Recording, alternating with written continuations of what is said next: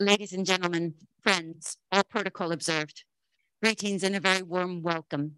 I'm Sabine Alkire, and I'm deeply honored to be one of the moderators of this side event organized by the Federal Republic of Nigeria with the United Nations Development Programme, the Multidimensional Poverty Peer Network, and the Oxford Poverty and Human Development Initiative, OPHI, at the University of Oxford. It is tempting in today's world teeming with turmoil, with emergencies and grave dangers, to leave attention to poverty reduction and other long-term development priorities for a sunny day. But as we heard the Secretary General say, these cannot wait. They cannot be left for tomorrow. Addressing multidimensional poverty today is not, however, for the faint-hearted. We need hope, he said, and more, we need action. Today, we listen to true leaders, leaders in terms of their professional position and their intellectual orientation, to hear how they are working with determination and invention to change lives and empower girls and boys, women and men, whose lives are battered and marred by deprivations, be it in education or connectivity, food, housing, or security. They show us that despite turmoil, lives can change today. Today's session has an exhilarating bill of leaders.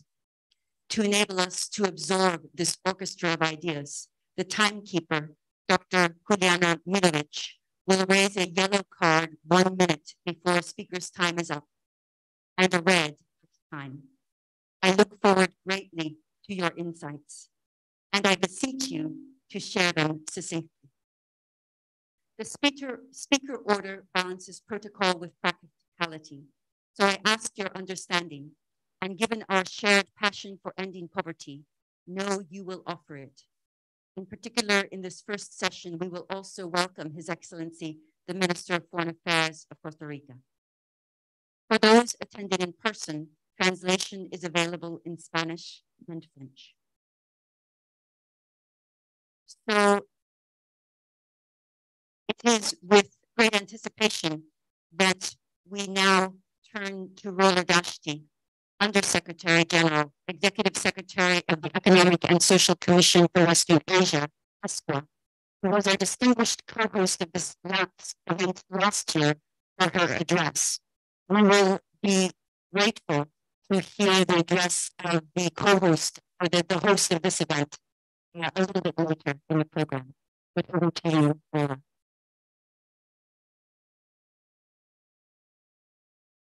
Thank you, Sabine. Your Excellencies, ladies and gentlemen, let me start, Mr. President, by thanking the Multidimensional Poverty Peer Network and the Federal Republic of Nigeria for organizing this important event. It's my honor to address you today and share the experience of ESCWA in promoting evidence-based development policies, and particularly the use of multidimensional poverty and disease. As the world confronts a number of crises, be it health, environment, economic, and political, there is a need for countries to reaffirm the commitment of the Sustainable Development Goals of eradicating poverty in all its dimensions and securing well-being for all. According to the Development Challenge Index, which will feature in our forthcoming World Development Challenge report, only 15 countries with around 5% of the world's population have very low level of development challenges. And of the 163 countries assessed, 39 face high and 55 countries face very high development challenges.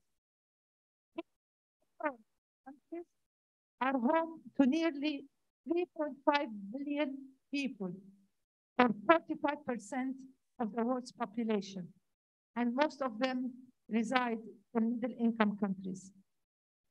As you all know, even prior to the COVID-19 pandemic, the Arab region faced major development challenges, including most significantly armed conflicts, low per capita growth, narrowing fiscal space, and high unemployment, particularly among youth and women.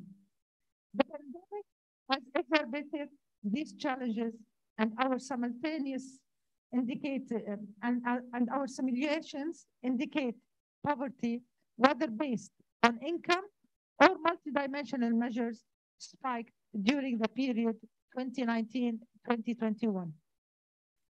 According to our latest projections, 1/3 of the Arab region's population is now estimated to be under national thresholds of income poverty.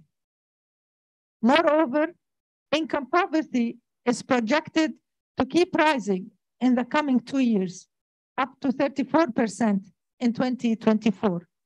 This is in contrast to the period up to 2019, which showed a decline in income poverty. With these challenges in mind, ESCWA has made poverty reduction a major objective of its strategic framework. Thus, in collaboration with OFI, UNDP, and UNICEF, we are supporting many Arab countries in designing national multidimensional poverty indices, which allows policymakers to more accurately address the simultaneous deprivations experienced by the poor. For example, ESCWA is jointly producing new poverty reduction strategies with Palestinian authorities. These policies address all dimensions of the National Multidimensional Poverty Index of Palestine. Likewise, with the government of Egypt, Iraq, Somalia, ESCWA has utilized its Multidimensional Poverty Index Assist tool, MAT, to guide member states in constructing national multidimensional poverty indices using advanced diagnostics and machine learning. Both these national MPIs will be launched shortly, and ESCWA will assist member states in formulating adequate policies as informed by the new national MPIs. Your Excellencies, however necessary, analytical tools such as the MPI are insufficient to reduce poverty. The challenge for a policymaker is not only to identify, based on these tools, the fundamental drivers of multidimensional poverty and vulnerability, but also to act and design poverty reduction policies based on this knowledge. Let me share with you 3 major policy priorities. In light of the lessons learned from the pandemic, the first prescription is to re-examine policies, strategies, and capacities of the health systems, responding to the existing health demands, as well as unexpected shocks. This calls for improving quality and affordability of service, reorienting health service systems towards prevention and investment in public health sector, including expansion of capacities and facilities of hospitals and primarily health clinics. Related to health, strong investments in water, sanitation, reliable electricity, and child nutrition are also essential to make progress in reducing multidimensional poverty and multidimensional child poverty. Second, as argued in our World Development Challenge report, the focus must shift from quantity to quality education by improving teacher qualifications and remunerations and investing more in learning outcomes in early grades and school retention, particularly in rural areas and in LDCs. Learning approaches that prioritize life skills and citizenship education are critical. In most countries, this will entail harnessing skills needed for the jobs of the future, taking into account challenges posed by the 4th Industrial Revolution. Doing this right would address many of the social and economic policy drivers of multidimensional poverty. Ladies and gentlemen, the implementation of these policies require the presence of strong and effective institutions, especially in many of the poorest countries. Hence, the third policy priority is to build resilience and institutional capacity to manage risk and vulnerability. For example, at the household level, social protection systems must be strengthened, expanding and deepening their effective coverage. At the national level, technologies should be implemented to help countries with limited capacities to establish mechanisms and early warning systems that analyze threats and risks, especially within their environment and food system. Your Excellencies, I wish finally to ensure our commitment to support member states to reduce multidimensional poverty and leave no one behind, and to continue to collaborate with all partners and stakeholders to provide evidence-based policies. Thank you very much.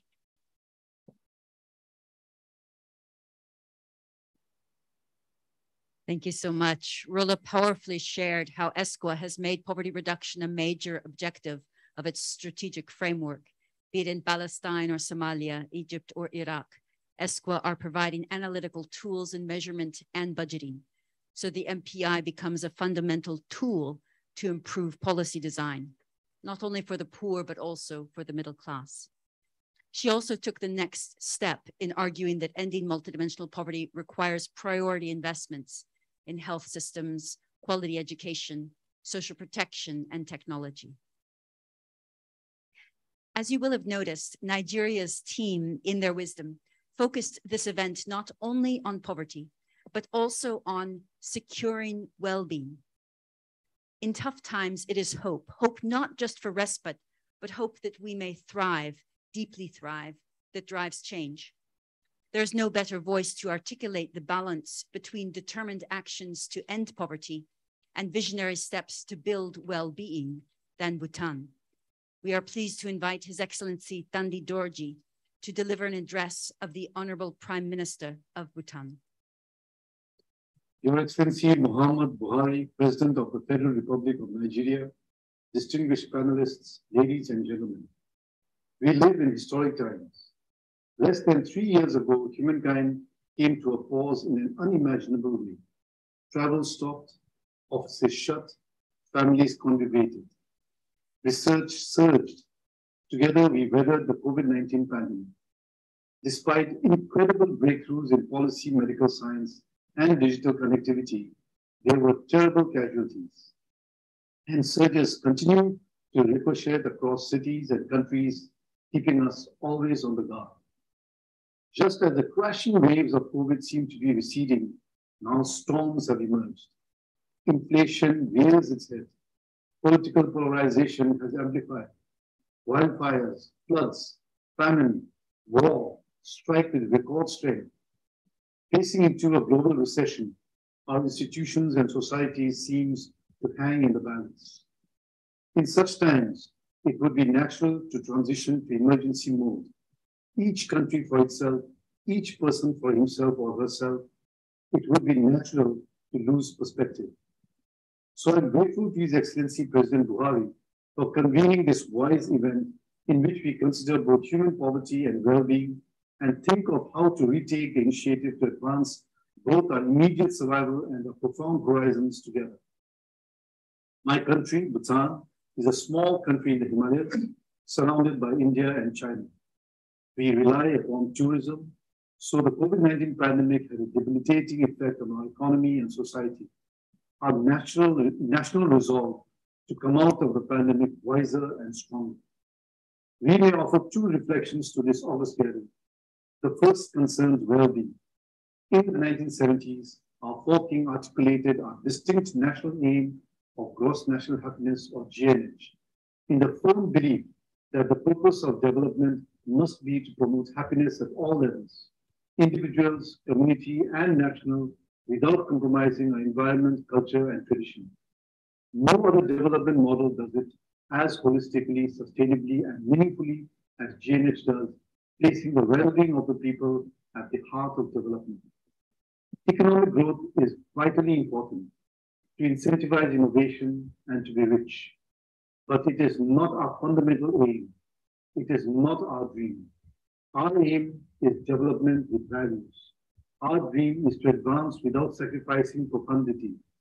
It is to achieve high income without letting our relationships of courtesy and caring collapse. It is to lead in digital technologies, yet also to maintain our forests and streams unpolluted. It is for our youth to mimic and learn from other cultures and also to love anew our traditional songs and dances. It is to modernize the depth without neglecting our monasteries with their Olympian spiritual practices so that our treasury of wisdom never weakens or becomes extinct. This is not easy. Yet, like us in each country, there also has wellsprings of profound wisdom, creativity, and insight that we can and must remember, replenish, and draw upon. Coming to the second focus of this high-level side event, which is measurement, since 2008, indicators and tools have supported the implementation of the concept of GNH. We measure GNH using an innovative adaptation of the MPI methodology. We start with each person and assess whether he or she enjoys sufficient causes and conditions of happiness across 33 indicators in 9 domains. The domains span conventional areas like health, education, and living standards, and unconventional ones like psychological well-being, time use, cultural diversity, and resilience, good governance, community vitality, and ecological diversity and resilience. If a person has sufficient achievements in at least 2/3 of the domains, she is moderately happy. If 77% or more, deeply happy. We study how GNH varies by gender, by geographical area, by occupation and age, and how it changes over time. I am pleased to announce that the 2022 nationwide GNH survey is currently being finalized and results are expected soon. Our GNH index and the findings of GNH surveys shape our planning and policy. For example, the national key result areas of several 5-year plans were framed based on GNH. To ensure policy coherence, we assess the impact of each new policy on GNH using a 22-variable GNH policy screening tool. We use the GNH index score for local resource allocation. Thus, our vision of GNH, now for almost half a century, is now implemented using modern tools to nurture a profound yet practical vision of well-being. As for poverty, in fact, in 2010, Bhutan became the first country in the world to launch the MPI using the AF methodology. We used our MPI for budgeting across districts, for targeting poor households, and for nudging change. Our reduction of multidimensional poverty was lightning fast so that by 2017, only 5.8% of our people were MPI poor. We are finalizing the 2022 Bhutan Living Standards Survey and will soon release an updated MPI that shows our situation post-pandemic. And because we reduced our MPI strongly over the past decade, we have also designed and will publish a moderate MPI with more ambitious indicators in order to match the high aspirations our people now have for their lives. Friends, we live in historic times, yet the daunting challenges needed to cause us to lose perspective. When we reopen our treasury of human wisdom and extend our hearts and hands to the poor and vulnerable, we can retake the initiative, navigate today's challenges with grace and courage, and encourage one another to do so. I thank you for your attention. Estima. The Honourable Minister of Foreign Affairs showed how Bhutan uses an NPI and an adapted formulation to measure gross national happiness. But he challenged us to address poverty without sacrificing profundity, a tall order. And he called on us to remember and replenish our own wellsprings of wisdom and creativity, for from these our own solutions will arise. You sounded a deep and resonant call, truly personal and truly universal. Thank you. We are now grateful to invite Haoliang Assistant Secretary General, Assistant Administrator of UNDP, and Director of its Bureau for Policy and Program Support, to offer his address. Thank you very much, Sabina. It is really UNDP's pleasure to organize this event again with OFI and also with the Multidimensional Poverty Peer Network, Gonzalo, and with the support of the government of Nigeria this year. Thank you very much. And let me maybe make very three brief points as time is short. First, I think the MPI works. Okay. And this year's Human Development Report that we published recently showed that for the first time in 32 years, the Human Development Index declined for the first time for 2 years in a row. Right? This really confirms that when we look at development, we have to go beyond income. Right? We really have to go beyond the average, and we have to look at the future as well. Right? And the COVID-19 pandemic also showed that we have a countless numbers of countries which are using multidimensional measures of poverty to target those who are most vulnerable, those who are left behind. Right? We have a lot of countries that are using this to increase the coverage of social protection vertically and horizontally significantly. So what are the multidimensional aspects of this? Right? Because we're not just look at health, education as fundamental needs, right, of or areas of deprivation. But other areas that countries are increasingly look at, right, are social protection, right, decent employment, access to digital technology, financial inclusion, and gender equality gaps. Right? So the multidimensional poverty measures have really been increasingly accepted. So I think this is one point that I want to make. We needed to just do more of this. Now, this year's Human Development Report, right, managing really uncertainties in uncertain times, right? It is proposing to focus, measures on insurance, for example, right, innovation and investment. Right? So multidimensional poverty, multidimensional vulnerability indexes are instruments that can help us, really do more, to support the poor. And the second point, very quickly, is that I want to just mention a few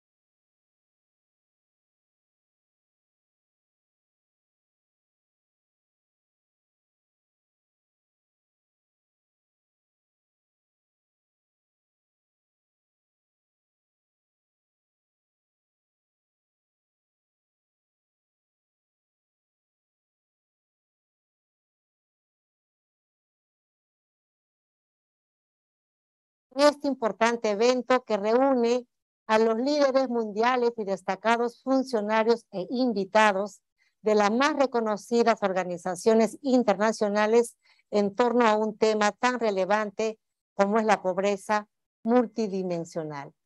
Quiero destacar la importancia del liderazgo político para promover el bienestar de los pueblos e impulsar la erradicación de la pobreza que afecta a más de 700 millones de personas en el mundo.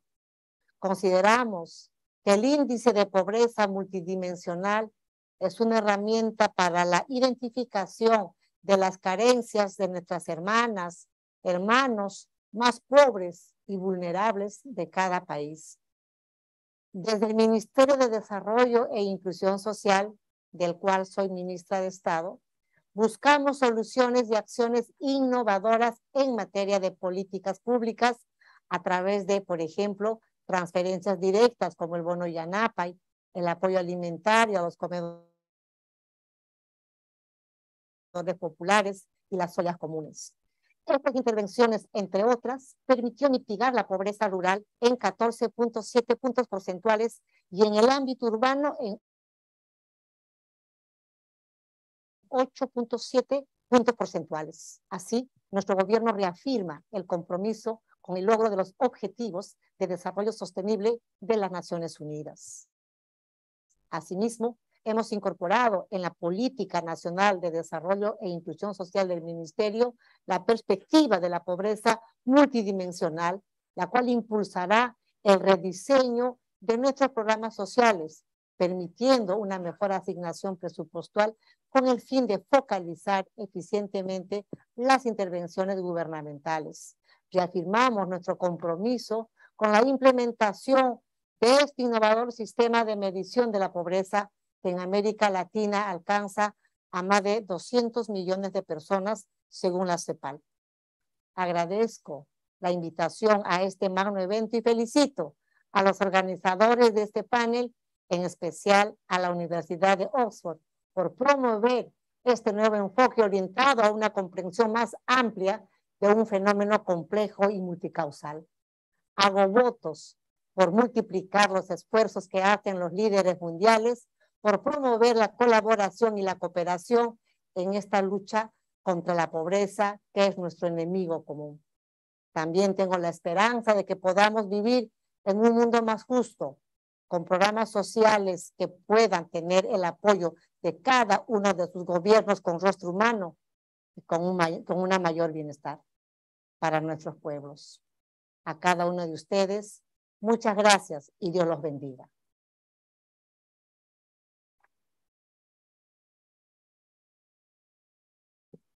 Dina's address portrayed what Amartya Sen might refer to as constructive impatience, a very powerful force for good that does not permit those in power to become coolly accustomed to the distress of the impoverished. In fact, she has the distinction of being the only vice president to take OFI's executive education course led by Michel Machet. We are so grateful for your swift grasp of how MPI can make visible your changes, for your vision and apt insistence. I would like to warmly welcome to the dais Her Excellency, the Minister of Finance of Nigeria, Zainab Shamsuna Ahmed. Welcome, Your Excellency.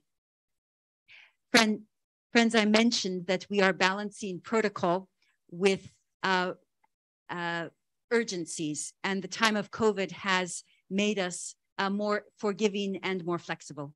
So I have the great honor at this point to invite His Excellency Armando André Tinoco, Minister of Foreign Affairs of Costa Rica, to share his remarks. And then we will resume with the program as printed. Your Excellency. Yes. Hello. Su Excelencia Muhammadu Buhari, Presidente de la República Federal de Nigeria. Of the Federal Republic of Nigeria, Your Excellencies, Ministers of State and representatives of international organizations, panelists, ladies and gentlemen, On behalf of the government of Costa Rica and its President, Rodrigo Chavez Robles, I would like to thank President Buhari and the Multidimensional Poverty Network for the invitation to participate in this event, which is especially important given the circumstances that our world is going through today. All the countries that have met this week for the United Nations General Assembly committed ourselves 7 years ago to the implementation of the 2030 Agenda for Sustainable Development. That includes as its first objective the eradication of poverty in all its forms and dimensions, which is in turn a clear and forceful call to address poverty as a multi-dimensional phenomenon that goes beyond lack of income. The same year, in 2015, Costa Rica formally established the Multidimensional Poverty Index, MPI, as an official measure of poverty, complementary to monetary measures.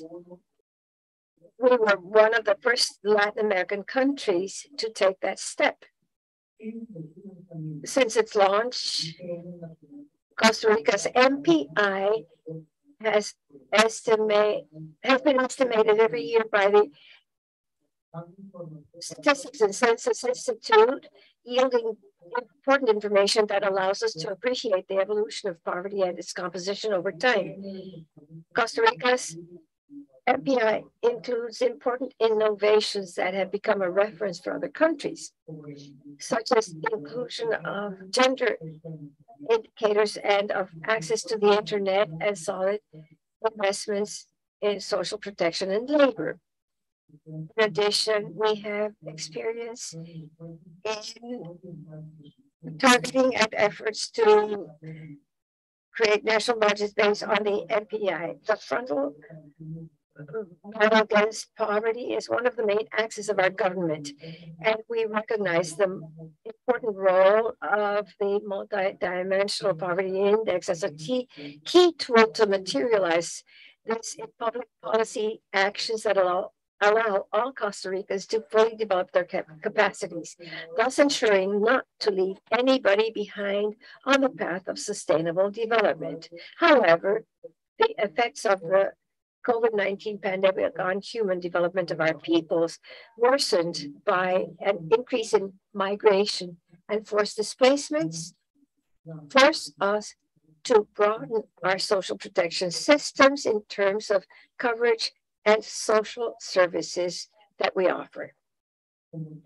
As such, the data and experience in the implementation of the MPI are an opportunity to reassess financing reallocation, recognizing the multidimensional nature of poverty that allow us to reduce inequalities and have a realistic and comprehensive view of the potentials and needs of each country.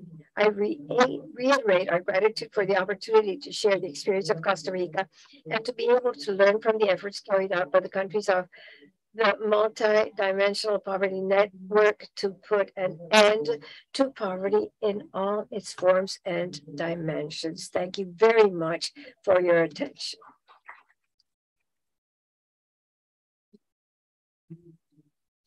So grateful to the minister for articulating Costa Rica's commitment to ending poverty in all its forms, using the MPI to reevaluate budget allocation and to fight inequality, leaving no one behind. Thank you so much. We now turn to Mansour Mukhtar, the Vice President of the Islamic Development Bank, and invite his reflections. Thank you very much, Excellencies, ladies and gentlemen. Today, we have less than a decade to achieve the Sustainable Development Goals. Yet, progress towards the SDGs remains mired with uncertainties, and it frequently suffers setbacks, even reversals, by crises that require equally urgent responses. This, to say the least, is disheartening and disconcerting. It is encouraging, though, that further reversals in the global fight against poverty can be prevented through evidence-based, innovative solutions centered on creating a just and equal society for all. At the Islamic Development Bank, in line with our vision, which emphasizes human dignity, reinforced by the aspirations of our member countries, tackling poverty and building resilience and driving green economic growth are among the priorities enshrined in our realigned strategy, which we launched recently. Ladies and gentlemen, the combined effect of health and economic crises caused by the COVID-19 pandemic have resulted in rising poverty and widening inequalities. As a result of these inequalities, the poor continue to struggle with the aftershocks of the pandemic. This is being exacerbated by the impact of climate change, which is manifesting itself more frequently. The poverty challenge has also been accentuated recently by the East European crisis, which puts additional pressure on food security and debt levels. The fight against poverty leaves no space for trial and error, and it necessitates a firm and holistic approach to actualize effective, targeted, and comprehensive platforms. Multi-sectoral policies and multi-stakeholder interventions must be at the heart of our efforts to end poverty in its multifaceted forms and dimensions. To generate greater impact, the path towards inclusive growth must start with an understanding of the lived experiences of poor people by measuring multidimensional poverty. Given that 1 in 3 people in Islamic Development Bank's 57 member countries live in and are living multidimensional poverty, we have partnered productively with Oxford Poverty and Human Development Initiative to produce data-driven research in support of evidence-based policy making and implementation. As part of this collaboration, the Islamic Development Bank Institute and the OPHI have thus far published 6 poverty briefs and will soon be launching our 7th poverty brief, which focuses on Afghanistan to support the Afghanistan Humanitarian Trust Fund interventions, which we are managing. Our collaborative studies have found that select member countries have reduced multi-dimensional poverty significantly over the years. There is therefore promise in this approach. Tracking multi-dimensional poverty, in addition to income poverty, provides us with an analysis of greater depth and allows us to identify rich patterns among success stories, which we could adopt for other member countries. And there is hope. Our studies reveal that reducing poverty remains possible despite high initial levels of poverty. The pandemic and the current food crisis have all confirmed the fact that the poor are almost the most vulnerable, the most disproportionately affected by crisis. Therefore, there is a need for us to reaffirm our commitment to the SDGs to eradicate poverty in all its dimensions and secure an inclusive and sustainable well-being for all. With less than a decade to achieve the 2030 agenda, let us work collaboratively to maximize the impact of our joint efforts for our people. Thank you. Thank you so much. The Islamic Development Bank has been an inventive partner, and I'd like to highlight in particular the collaborative briefing on Afghanistan they supported with UNICEF, UNDP, and OFI. They pushed us rightly to go back to the data and pull out tangible details. Exactly how many women only lacked prenatal checkups, but gave birth in a good facility with trained help, but how many lacked all 3 conditions? Or if people lacking water in the provinces, which source of water were they using that was not safe? We together mapped the top 4 priorities for each province in Afghanistan using the most recent data and simulated the way these likely changed in the past year. Your Excellency Muhtar, we are truly grateful for the Islamic Development Bank for pushing us to a new level of analytical policy clarity and hope that it may serve. We now turn to His Excellency Felix Ulloa, Vice President of El Salvador, for his remarks. It is a pleasure for me to address to you at this high-level event of the United Nations. Thank you to Sabina Akiri for the invitation and the President of Nigeria, Mr. Muhammadu Buhari, for this effort to eradicate poverty worldwide through this multidimensional poverty network, MPPN, a global organization with emphasis on poverty measurement, providing technically support, training, and documentation.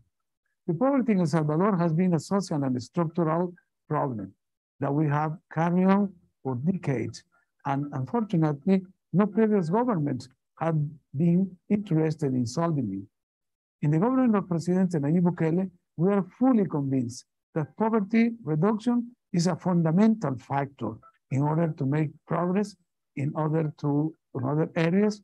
For this reason, since we took the reign of this country, the main objective has been to reduce poverty at the minimum expression. We are making real noticeable changes. We are working hard to pay off the historical debts that our population deserves. On July of this year, we present in the United Nations in New York the second voluntary national review of the implementation process of the Sustainable Development Goals in El Salvador in 2022. At this high-level event, El Salvador was absolutely grateful to present to the world all the advances that we have get in this administration of President Bukele.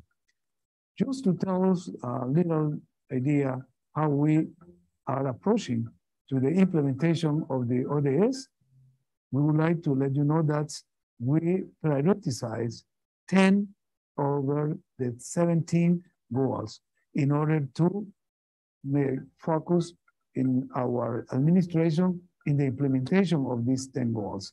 The first was, as you know, the SDG #1, the end of poverty.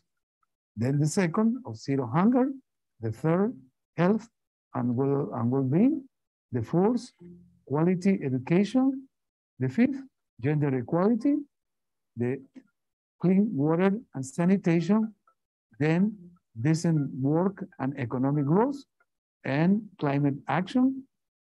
Then peace, justice, and a strong institution. And finally, the partnership for achieving the goals. Acting altogether the institution of the government in implementing these 10 prioritized goals, we think that we are fulfilling not only this agenda for the year 2030, but also for our people, for our population that deserve to be treated not only as a population at large, but in particular sector by sector. Peasants, workers, employees, any sector of society has taken our attention, and we are dealing with that.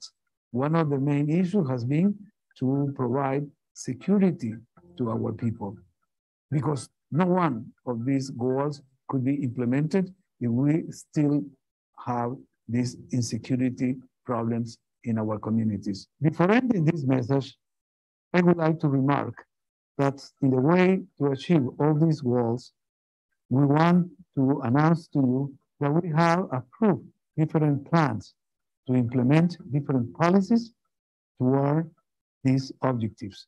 One of them is the master plan to recover agriculture and livestock. This is a way to deal with the hunger and the poverty solution.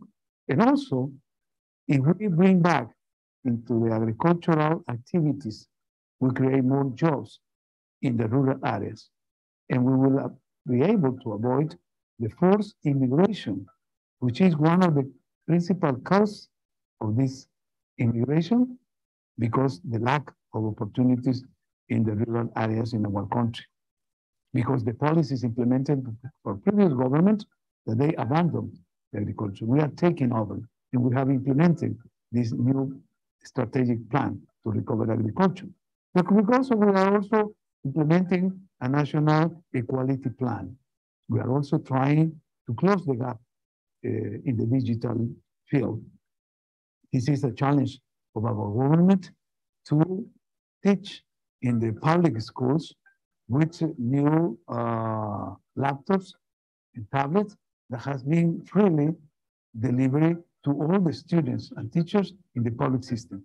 Every kid, every professor in the classroom, they have a laptop or a tablet given by free from the government. That is preparing our country to the jump into the fourth industrial revolution and the digital era. And also, I would like to remark the master plan for the support to the early childhood, which is a program implemented by the First Lady with the breastfeeding program, which was also announced here in New York in the presentation that she did to present this program. So this is just a sample of the measure that this government has been taking in order to achieve the strategic goal, the sustainable development goals. So thank you for allowing me to send you this message.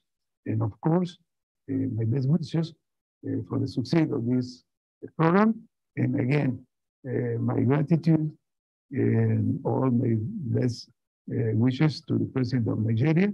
And I am pretty sure that this program will succeed under the leadership of this remarkable leader from the African continent. Thank you.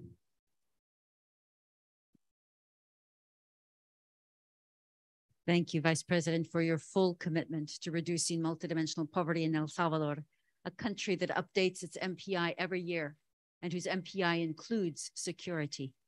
He shared how El Salvador prioritizes MPI among the SDGs and profiled their commitments in this year's VNR, joining 41 countries that profiled multidimensional poverty in 53 VNRs up through last year.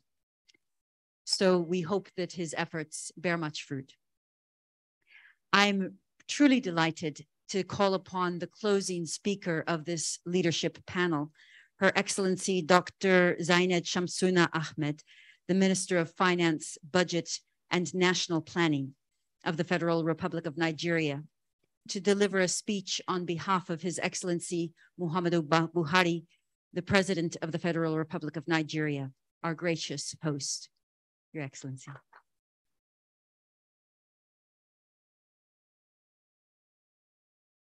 Your Excellencies, the Prime Minister, Royal Government of Bhutan,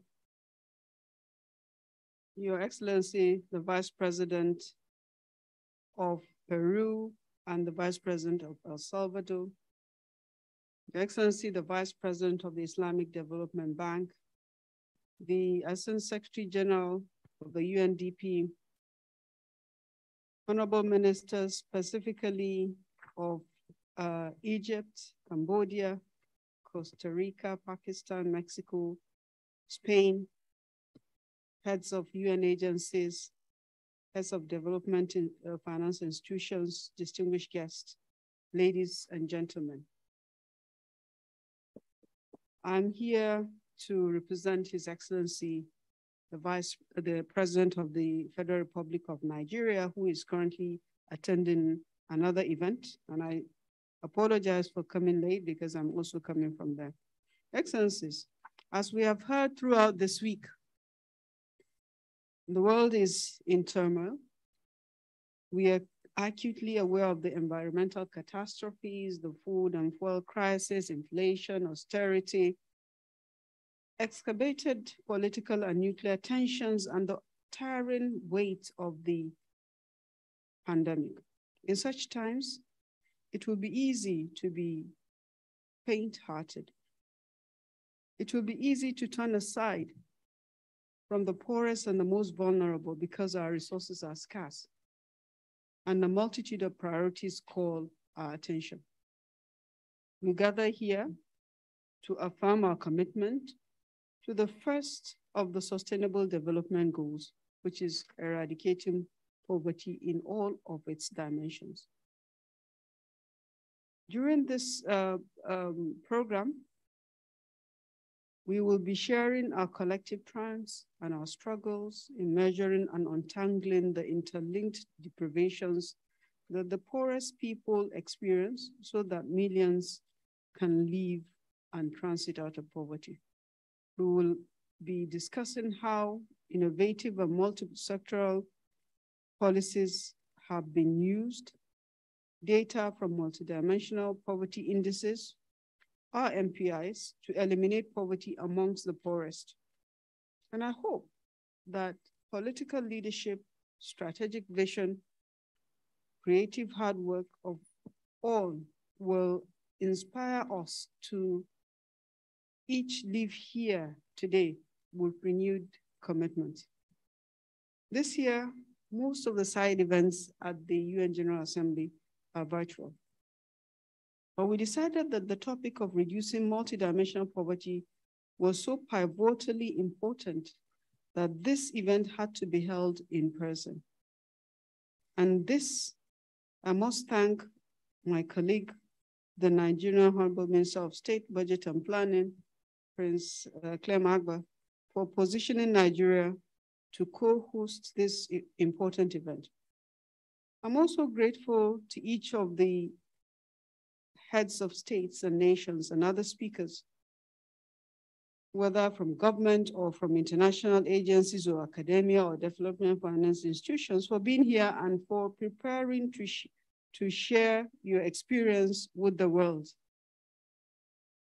To continue this exchange, let me share 7 lessons as to why Nigeria's multidimensional poverty index is a powerful tool to galvanize action. As a participant in the inaugural launch of the Multidimensional Poverty Peer Network, the MPPN, Nigeria has worked on multidimensional poverty for nearly 10 years and has had an official measure for 5 years now. Last year to early this year, we conducted the first subnational MPI survey across 109 senatorial districts in all of the 36 states of our federation, including the Federal Capital Territory. The report is being finalized for formal launch soon. However, we are at work already to bring within reach strategic areas of action to end poverty that we cannot see why any other tool cannot also be used. And why are we doing this? First, the building blocks of Nigeria's MPIs are a set of deprivations that a person experiences at any particular time.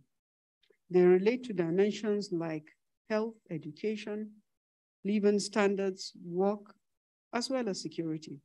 And so the MPI brings under one roof different SDG indicators and forms of poverty, which will help us to bring and break silos and address them together.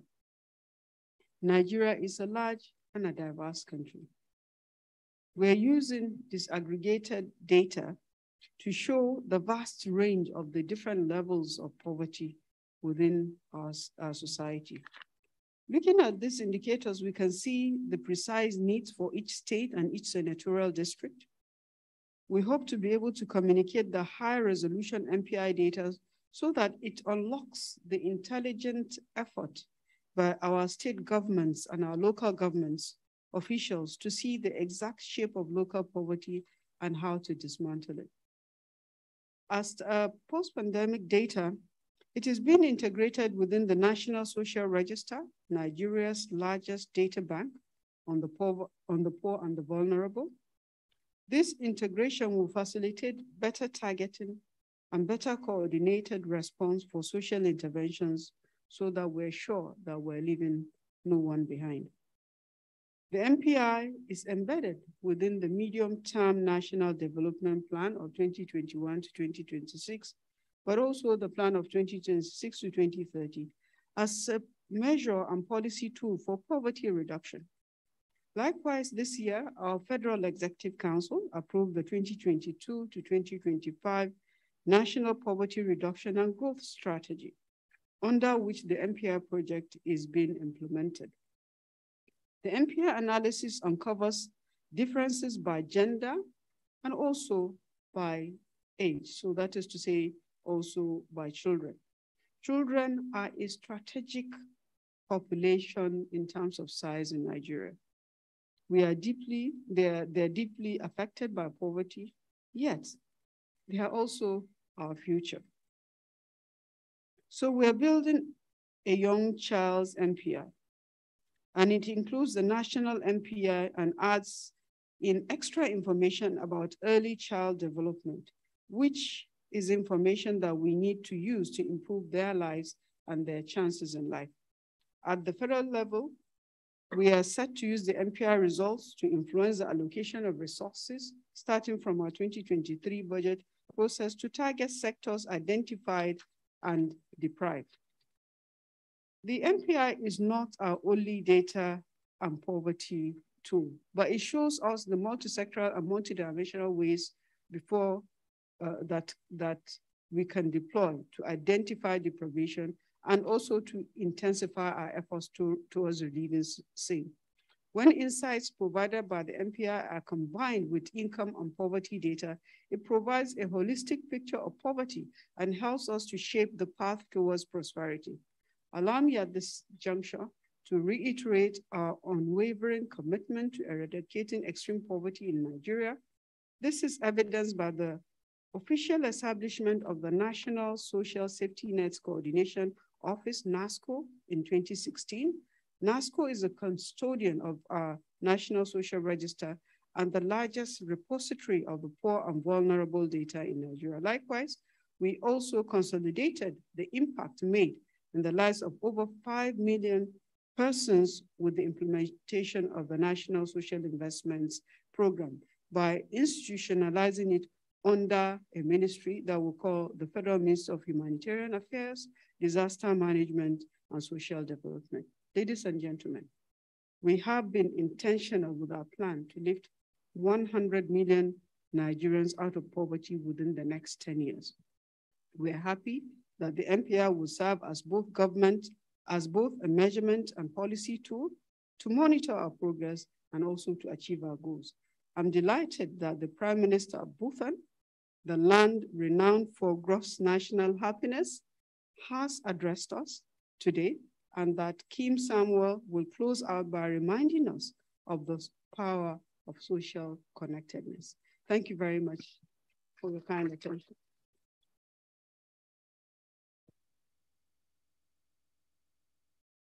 Thank you so much, Your Excellency. We are so grateful for your words, for illuminating us and explaining the innovative and really powerful journey that Nigeria is taking towards leading work on multidimensional poverty. This concludes a thrilling leadership panel in which we have heard the candid yet stirring reflections of those steering countries and institutions during these turbulent times. And the we who is listening are people from 43 countries, from different sectors ourselves. And I'm sure many of you would have much to add also. But having this moral focus on reducing poverty in times of stringent fiscal constraints and gaping uncertainties is, as the minister said, not for the faint-hearted. But each speaker had the presence of mind and the force of character to forge a new path within their context, being a policy entrepreneur, as the title of the book that Haoliang mentioned, UNDP with Gonzalo Hernandez Licona, have been finalizing. So I now turn moderation over to Rola, herself an exemplary leader, strategic and clear, responsive and hardworking, deeply kind and utterly professional, to moderate the next session. Rola.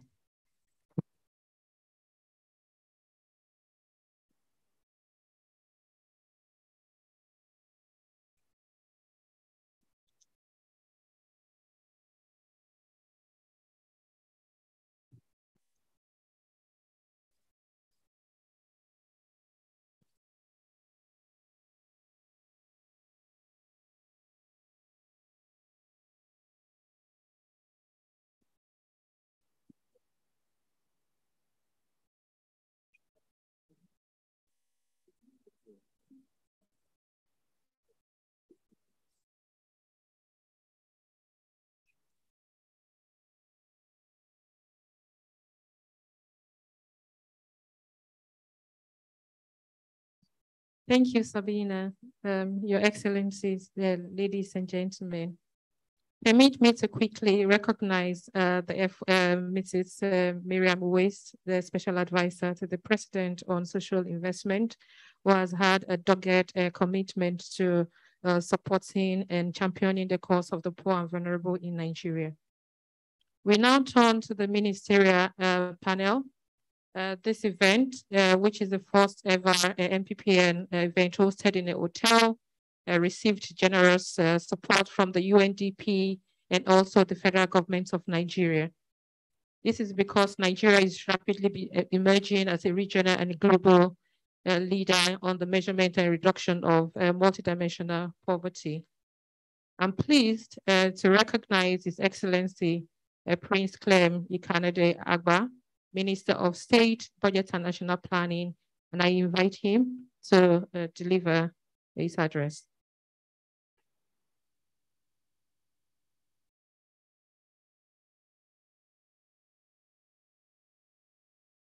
Your Excellency, the President of the Federal Republic of Nigeria, here ably represented by my sister, the Honourable Minister of Finance, Budget and National Planning, Dr. Mrs.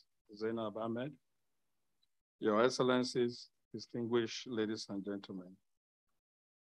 It is an honor and indeed a great pleasure to welcome you to this event on the Multidimensional Poverty Index, a poverty measurement and policy tool that provides insight on sectors where people experience deprivations, thereby providing an evidence base for the use of data to influence policy decisions. This cannot be overemphasized given the dire need for a data-driven and evidence-based approach that influences policy formulations, budgeting, project design, and implementation. It would interest you to know that the first engagement with the global MPI team was initiated at UNGA 75 in 2019. Since then, Nigeria has signed on to implement the Multidimensional Poverty Index as a poverty measurement and as a policy tool. It has begun providing insight on sectors where people experience deprivations, thereby facilitating the adoption of evidence-based approach to governance. The report is now due to be launched. I am confident that the findings of the MPI in complementarity with monetary measures will bridge the gap and set us on the path of achieving Sustainable Development Goals, SDG 1.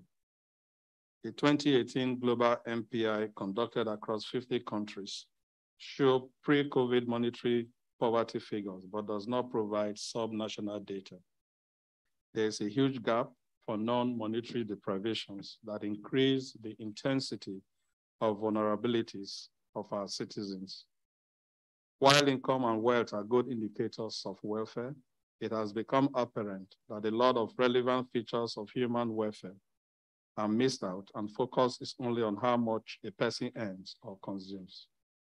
Hence, we conducted a sub-national MPI survey across the 109 senatorial districts to investigate at granular level why there's a disconnect between available social welfare opportunities and its uptake, to be used as a policy tool for targeted resource allocation in line with the mandate of our President, His Excellency Muhammadu Buhari, to establish catalytic foundation to support 100 million Nigerians out of poverty. The journey to today began during the first phase of implementation of the National Social Investment Program under the Office of His Excellency, the Vice President. This was a program oversighted by the Ministry of Budget and National Planning. Poverty is a global phenomenon, and no society is totally immune from it. The phenomenon, however, varies in scale and intensity from one society to another. It depicts a situation whereby an individual, a group, or community lacks the capacity to meet their basic material needs. This unfortunate condition requires in-depth assessment to be able to ascertain the magnitude and the menace this constitutes to development as a way of preferring lasting solutions. This is what the MPI is designed to achieve. The following processes have been made thus far. One, the National Bureau of Statistics under the Ministry of Budget and National Planning has completed the first sub-national MPI survey across 109 senatorial districts in all the 36 states and the Federal Capital Territory. Two, we signed a formal technical partnership agreement with Oxford Poverty and Human Development Initiatives, OPHI, proponents of the MPI, which is the standard measurement for SDG 1. The MPI is embedded within the Medium-Term National Development Plan 2021 to 2025 as a measurement and policy tool for poverty reduction. The Federal Executive Council approved the 2022 to 2025 National Poverty Reduction with Growth Strategy, under which the MPI project is being implemented. While these successes are laudable, we cannot rest on our laurels just yet, as the work before us is enormous. Thus, I solicit the support of all stakeholders as we implement the key activities. Academic papers and policy briefs. The results of the public survey will be open to feedback from practitioners and experts in poverty analysis. We will continue to work both our international partner, OFI, and local partners in Nigerian universities and NISA. Behavioral insight into poverty. To break the cycle of poverty, it is important that beyond data collection and providing opportunities and enabling policies to probe and understand the cultural and non-economic barriers to uptake of available opportunities. We are partnering with the Nigeria Economic Summit Group to implement this activity under the data demand and use strategy of the MPI. Data-driven resource allocation. The MPI is being used in the allocation of resources for the 2023 budget to targeted sectors identified as deprived. The project will continue to collaborate with the National Social Safety Net Coordinating Office to align data with those on the National Social Register. This alignment will be critical as it will improve the targeting process for beneficiaries of government social intervention. Then project designs, monitoring, and evaluation. The Ministry of Budget and National Planning will continue to play its oversight role as the government's institution tasked with policy and project designs, as well as the monitoring and evaluation of projects. The MPI affords of the opportunity for systematic tracking of the SDGs to monitor how the MPRGS is contributing to the reduction of poverty in all its forms. Distinguished ladies and gentlemen, for the first time ever, the result of the MPI will be reported at senatorial district level. There is no doubt that this will be a useful guide for policymakers at the subnational level in making targeted and impactful interventions where necessary. At this junction, let me take this opportunity to appreciate all stakeholders for making time out of to be part of this event. This is a clear indication of the enthusiasm developed towards the success of the MPI and by implication, driving multidimensional poverty reduction to secure well-being for all. Thank you very much for that.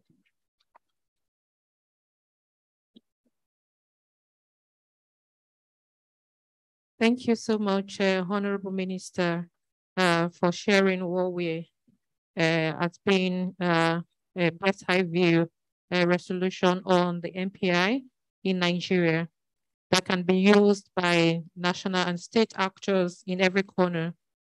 But thank you also for setting out the plans to truly institutionalize the commitment by involving academia and by understanding the culture and building a poverty action lab, like you mentioned, and by consolidating government-wide tools and actions. This is quite impressive an agenda. I am now delighted to welcome Her Excellency Al-Helmi El Sahid, the Minister of Planning and Economic Development in Egypt, to share our reflection, please.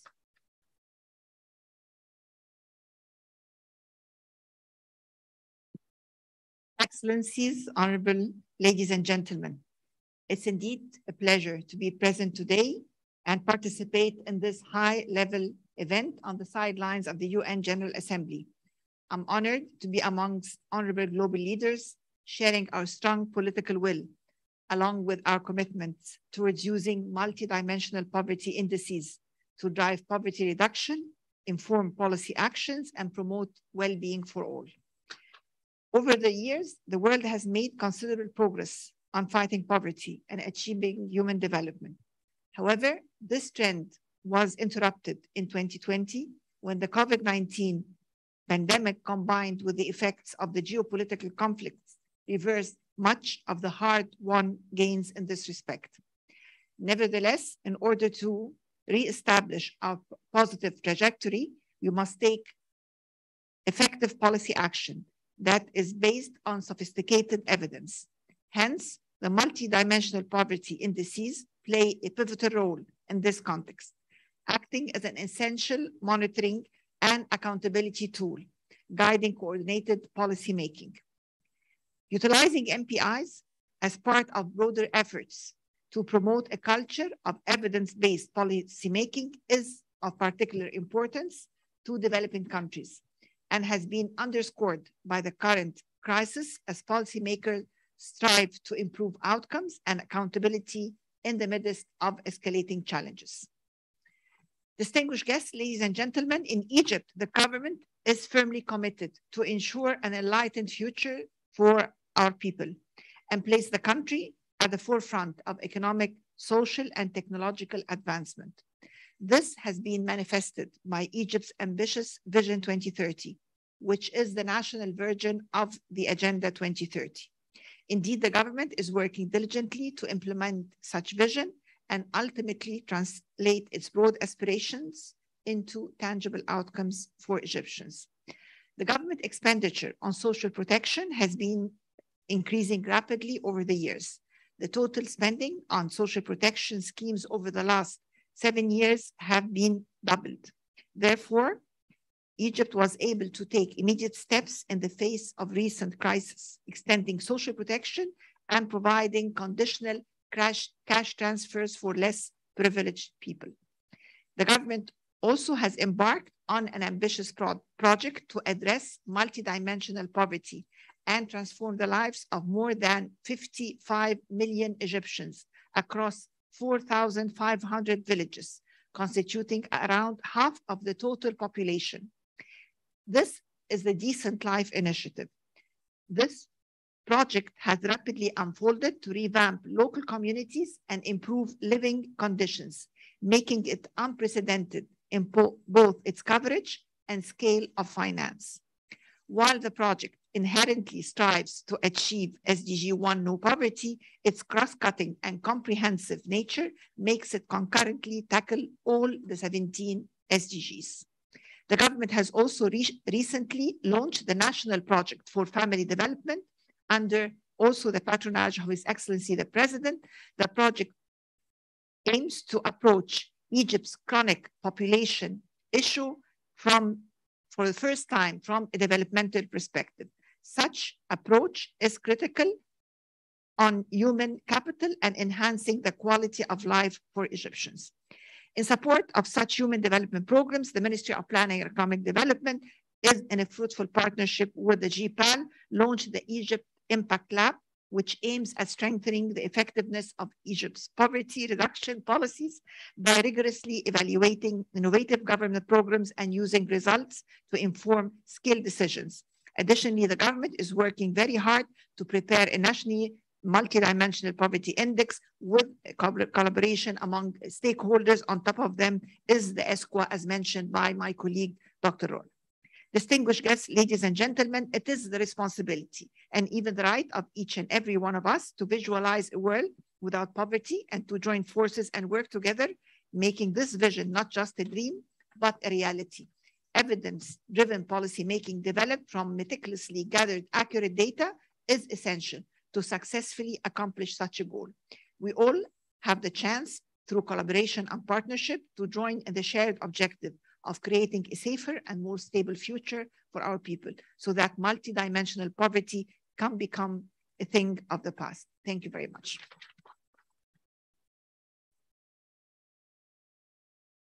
Thank you, Your Excellency Hala, for sharing how Egypt works on the MPI. And you have a report, I understand, that is to be launched very shortly, which would make visible Egypt's remarkable transformations that happened via strong investment through the Decent Life initiative that you've mentioned, that about half of the population are being targeted. And of course, that will be the next phase of cost-effective policies and will be integrated in its impact evaluation. We look forward to, of course, you convening another MPPN event next year. I now call on Samhen Boros, the minister attached to the Prime Minister and Secretary of State of the Ministry of Social Affairs, Veteran and Youth Rehabilitation of Cambodia, to deliver his remarks. Sabina, Michelle, Gonzalo, thank you for inviting me to be here, and thank you, Mr. President. I started this, my last year intervention with, are we making policy blind? This year I will start with, are we trapped in our own economic success? For decades, poverty reduction in Cambodia has been driven by its accelerated economic growth. According to the most recent Human Development Report launched a few weeks ago in the last 30 years, Cambodia's real gross national income per capita fourfolded, increased from 1,008 in 1990 to $4,078 in 2021. Thanks for being one of the most fastest growing economy in the world for the last 30 years, Cambodia was able to reduce monetary poverty rate by more than half just 12 years, from 47.8% in 2007 to around 17.8% in 2019. Alongside with an unprecedented investment in poverty reduction program. However, economic growth by itself won't be enough to tackle the remaining deprivation. For this, we need the data that reveal the different kind of deprivation or vulnerability, prevalence, and how these deprivation prevent people to prosper and flourish to inform policy. Otherwise, we will be doing policy blindly. Thanks to the support of UNDP Cambodia, I was invited to participate in the OFI Executive Education Program focused on how to use MPI to guide policy. Sabina, of course. I was exposed to how this powerful tool based on the Kyrie Foster methodology could help us to put our beloved citizen deprivation in the way they experience it at the forefront of our policy making decision. Today, I'm glad to share with all of you that the Ministry of Planning in working with UNDP, Line Ministry, and other development partner to produce a national multi-dimensional vulnerability index. Of course, the word that I mentioned here is we try to make sure we actually build an MPI in Cambodia. But rather not to confuse people, we make sure that we want the data to be there available for us to use. We're actually using words that are carefully scripted to make sure that there's no confusion of what is the economic growth in Cambodia has been doing. So we changed the name to multi-vulnerability index instead. And this is based on a Kyrie Foster methodology. The index will be particularly helpful to track the progress of key deprivation indicators that are challenging our beloved citizen livelihood and well-being. From the lens of my ministry's mandate, the social assistance operator, one of our core mandate is working toward operationalizing measures to enhance social welfare and poverty reduction through provision of social assistance program, both cash and non-cash transfer to poor and vulnerable households. But so far, social policy has been implemented separately. Education on its side, health on its side, and so on. One of the great advantages of having national MVI, multi-vulnerability index, in this opportunity to break the silo approach, to open door to work more collaborative in a systematic approach, whereby government ministry from national and sub-national level can sit down together to discuss priority, collaboration, and budget alignment to address these deprivation and vulnerability. The National Dimensional Vulnerability Index is now well advanced in our international deliberation process. And hopefully before the end of the year, we will be officially, I would say that maybe in mid-term, by the end of mid-year next year, 2023, will be officially adopted as a complement monetary poverty measure to inform our poverty and vulnerability reduction strategy in the country. The adoption of the national MVI is a priority for my government. With this tool, my government will be able to design policy intervention accurately to respond to the need and priority of the poor and vulnerable household. With it, we won't make policy blindly anymore, ensuring that we leave no one behind. Thank you. Thank you, Honourable Minister, for the insightful perspective and steering account of the MPI development in your country. We look forward to celebrating the launch with you and the final adoption of the MPI as a measurement tool in Cambodia. We are now very grateful to invite His Excellency Andono Andrea Tinoco, Minister of Foreign Affairs, Costa Rica. Okay, we can skip him. So this week's our hearts have been very moved repeatedly by the terrible plight of our brothers and sisters in Pakistan, who are overwhelmed by flood waters. And in Pakistan now, it is past midnight, I must say, and I am particularly grateful, therefore, to call upon His Excellency Hassan Iqbal Chaudhry, Minister of Planning, Development and Special Initiatives, Pakistan, who himself released Pakistan's MPI in 2016 to share his reflection.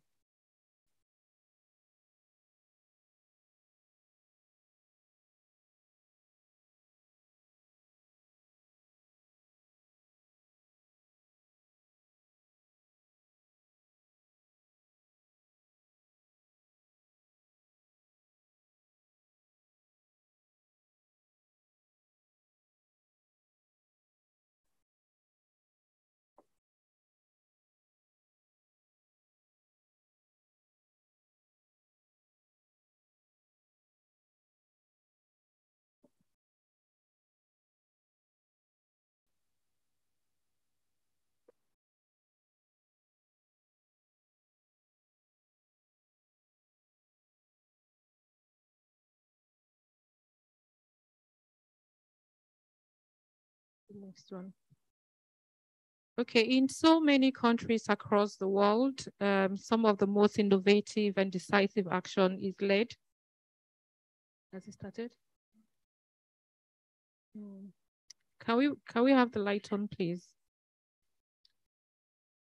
It's led not by national leaders, but by those at state and local levels, as we're experiencing in Nigeria.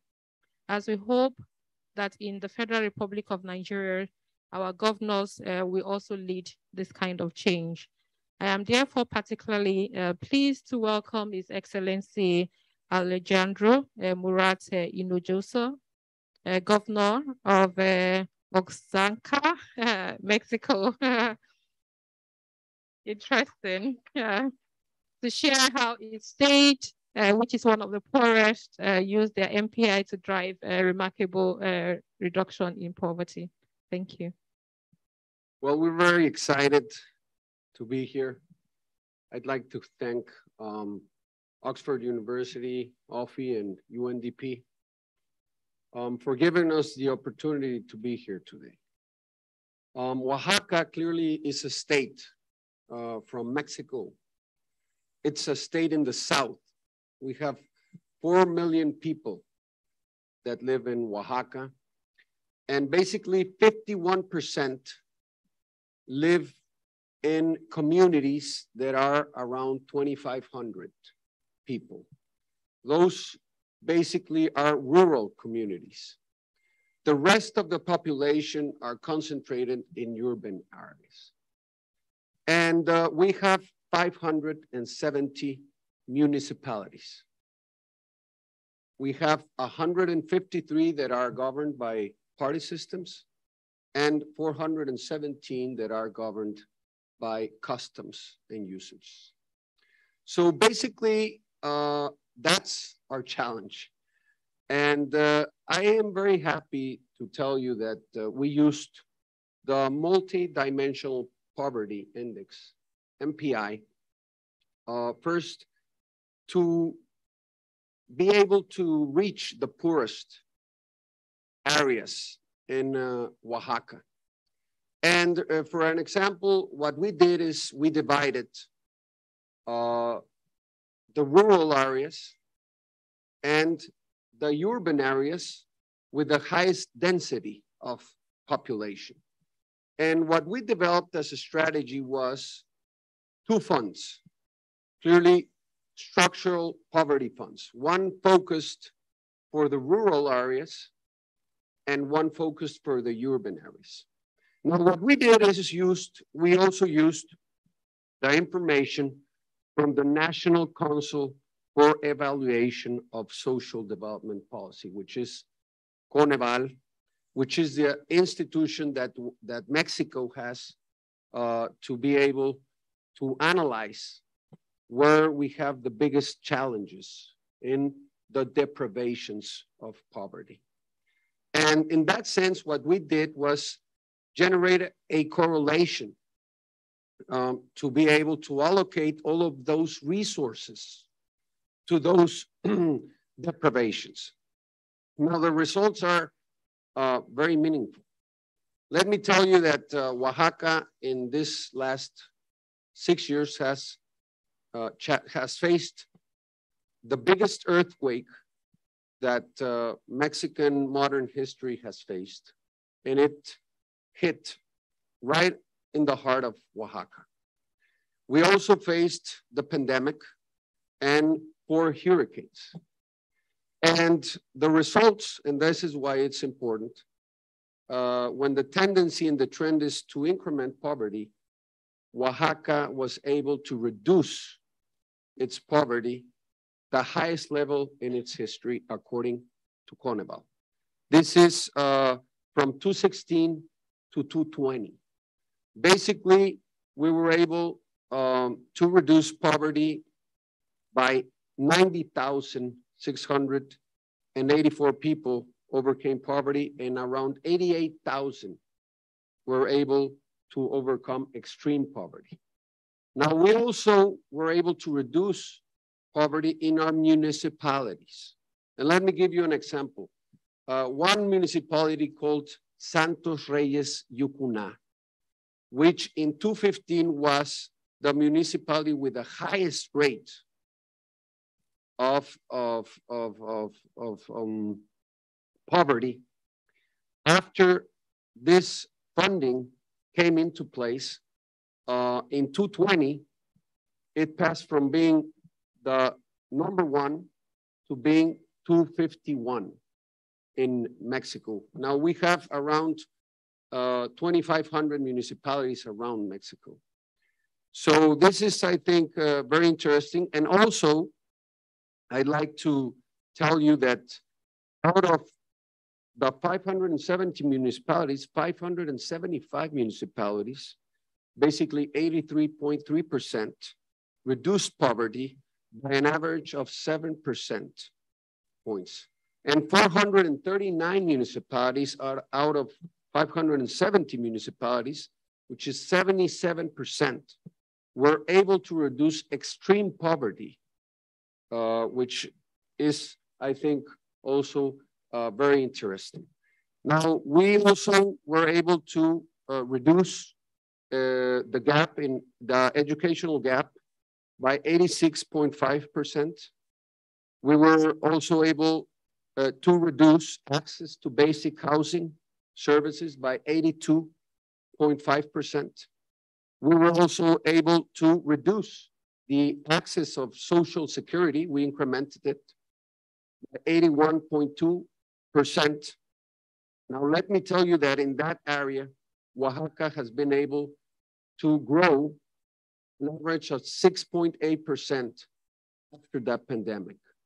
And we've been able to maintain a growth of 6 trimesters because we complemented clearly our strategy to reduce poverty, generating economic development. And we established a fund in microfinance.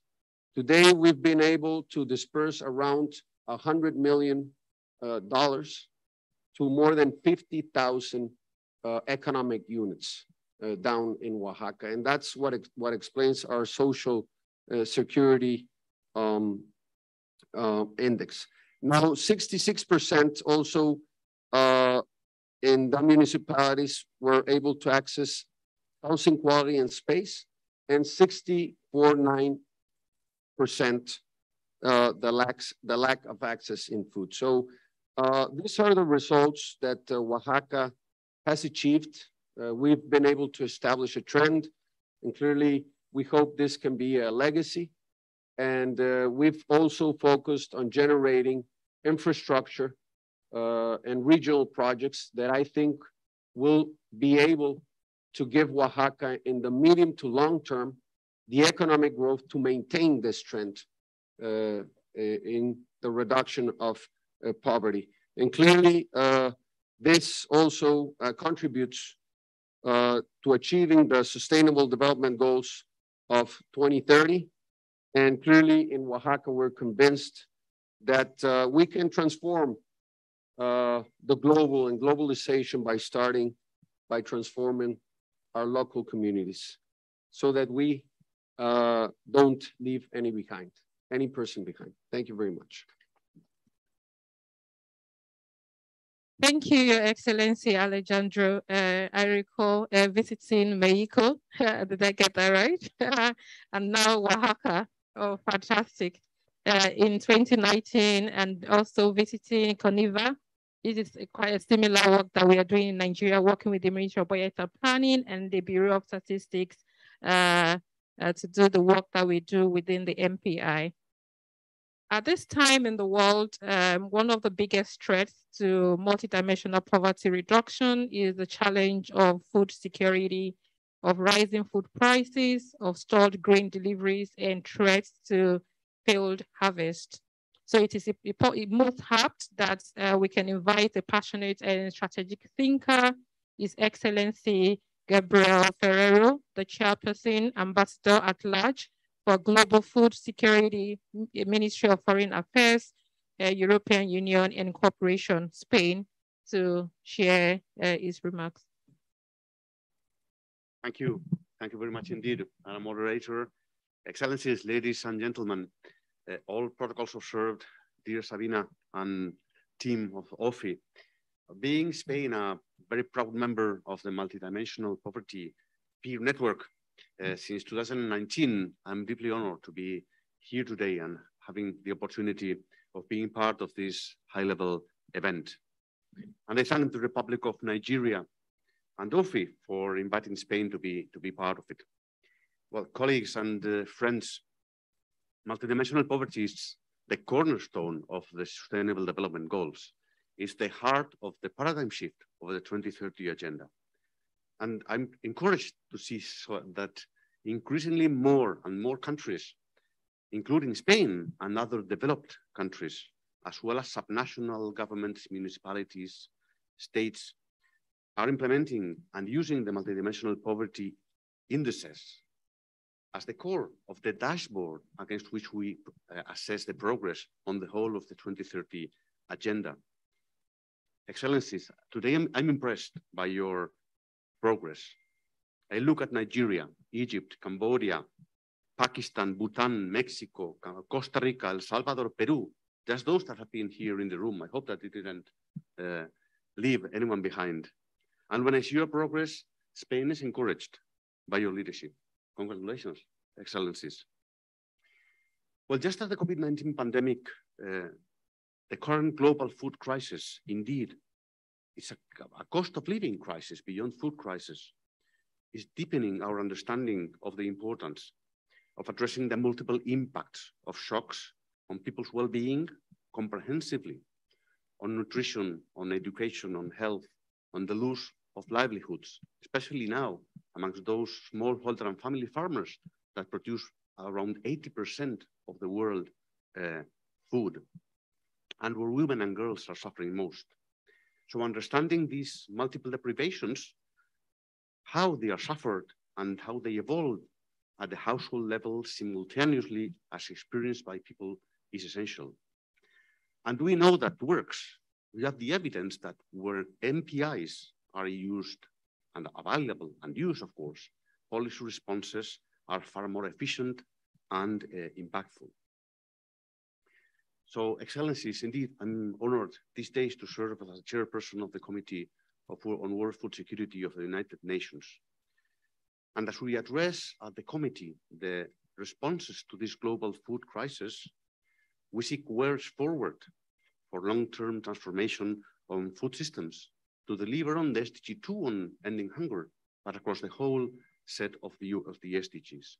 And the policy responses to this food crisis we are deliberating at the committee these days address indeed the multiple interconnected and intersecting deprivations as they are experienced by people's households and families.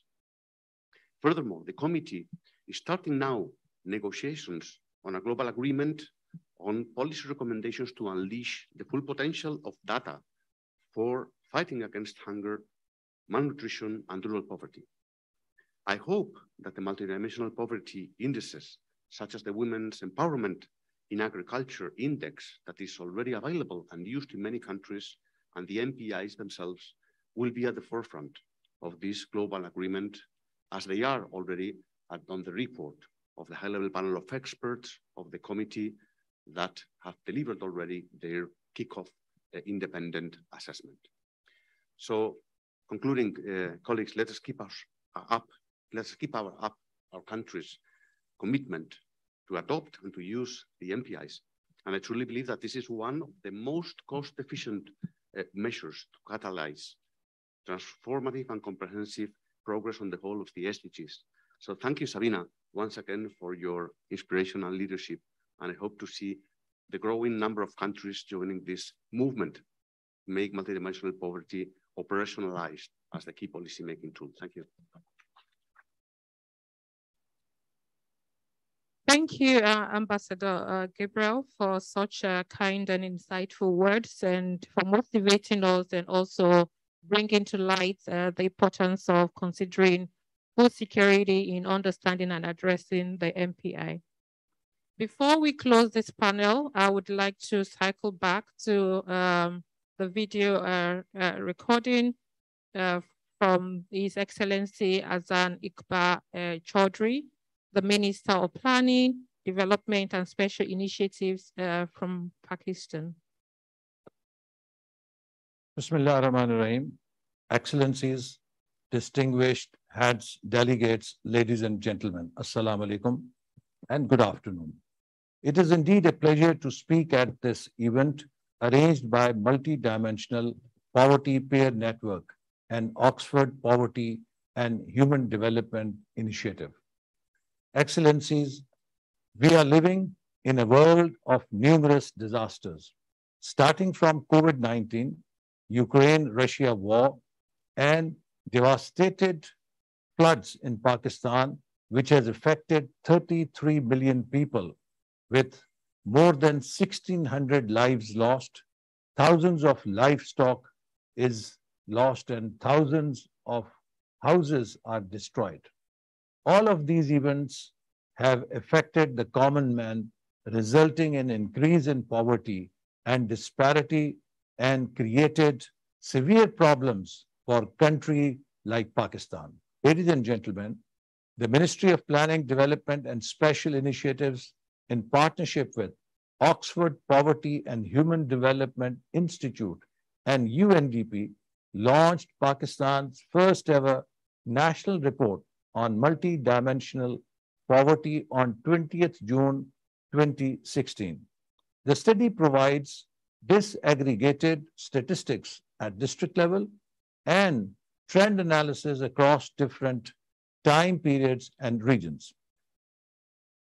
It was well received by government institutions at federal and provincial levels and gained widespread momentum amongst experts, discussions on poverty and inequality.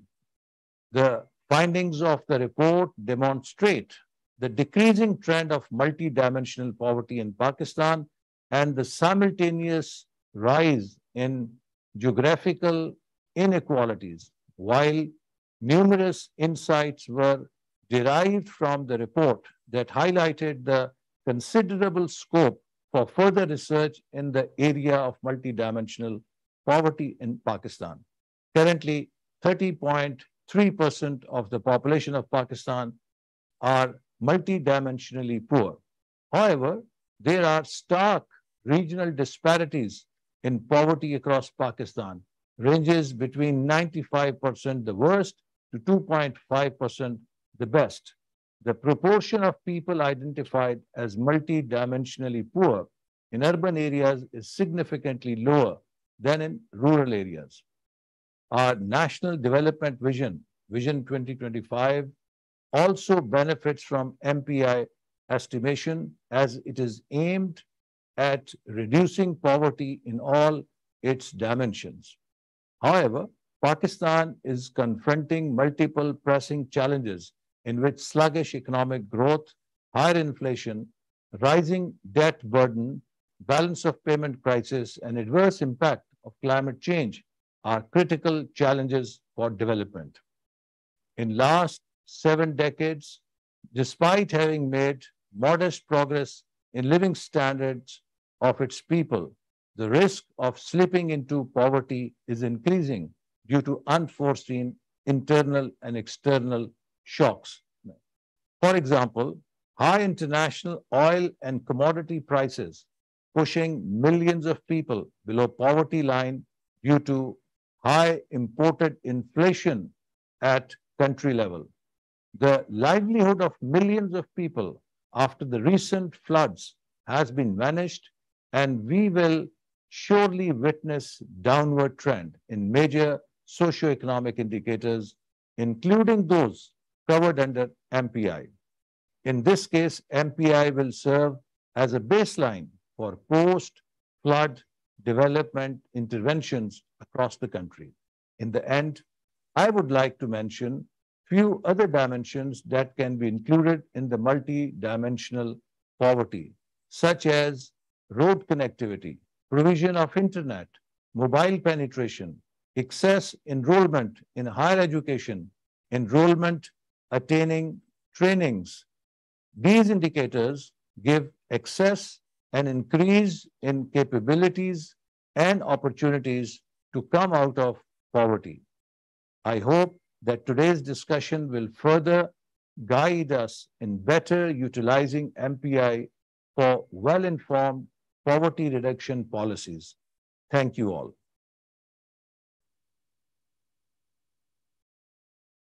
His Excellency's resounding message, which is both technical and also quite moving, brings this ministerial panel to a close. And I now hand over moderation to Gonzalo Hernandez Licona. Under whose leadership, Mexico became the first country to launch an official MPI measure in 2029. In 2009, well, I'm fast forwarding to the future, and who is now the director of the MPPN, Gonzalo.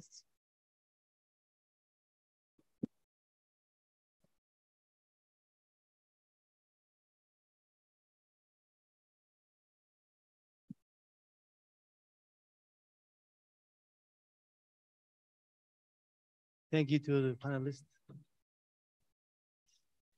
Thank you so much.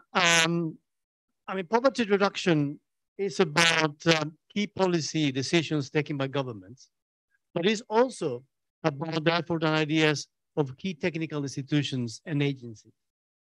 And now we turn precisely to the voice of national and international institutions. We welcome now His Excellency Prince Adeyemi Adeniran, Statistician General, National Bureau of Statistics from Nigeria, who will give us insights from the great work that Nigeria has been doing, measuring and working to reduce multidimensional poverty. Welcome.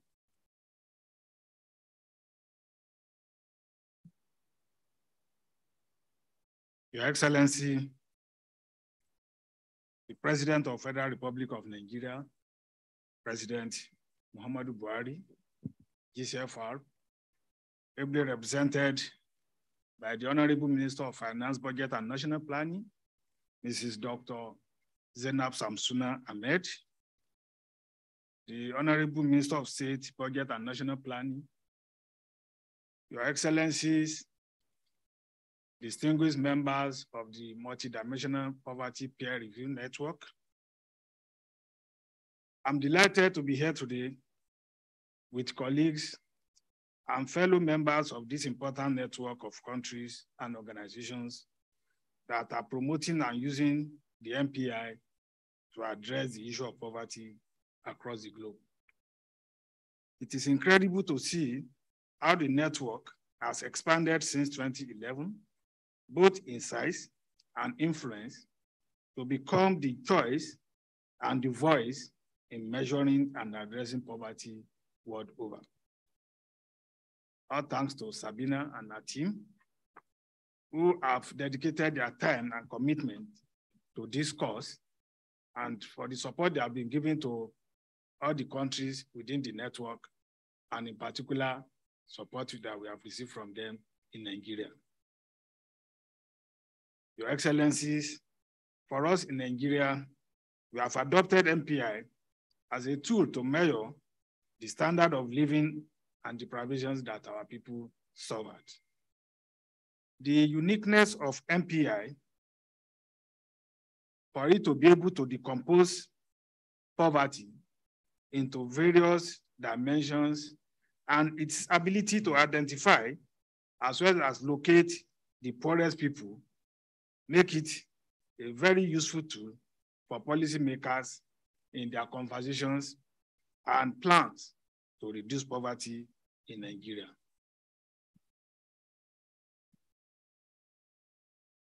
As mentioned earlier by my two ministers, we have been able to successfully conduct our first ever subnational MPI that report at senatorial district level with support from FGN, that's Federal Government of Nigeria, support from UNDP, UNICEF, and OFI that render technical support to us.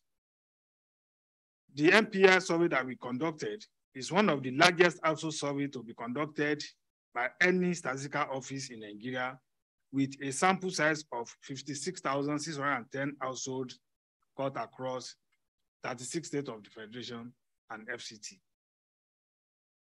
The MPI survey report is being finalized, and we are elated to see the result at senatorial district level.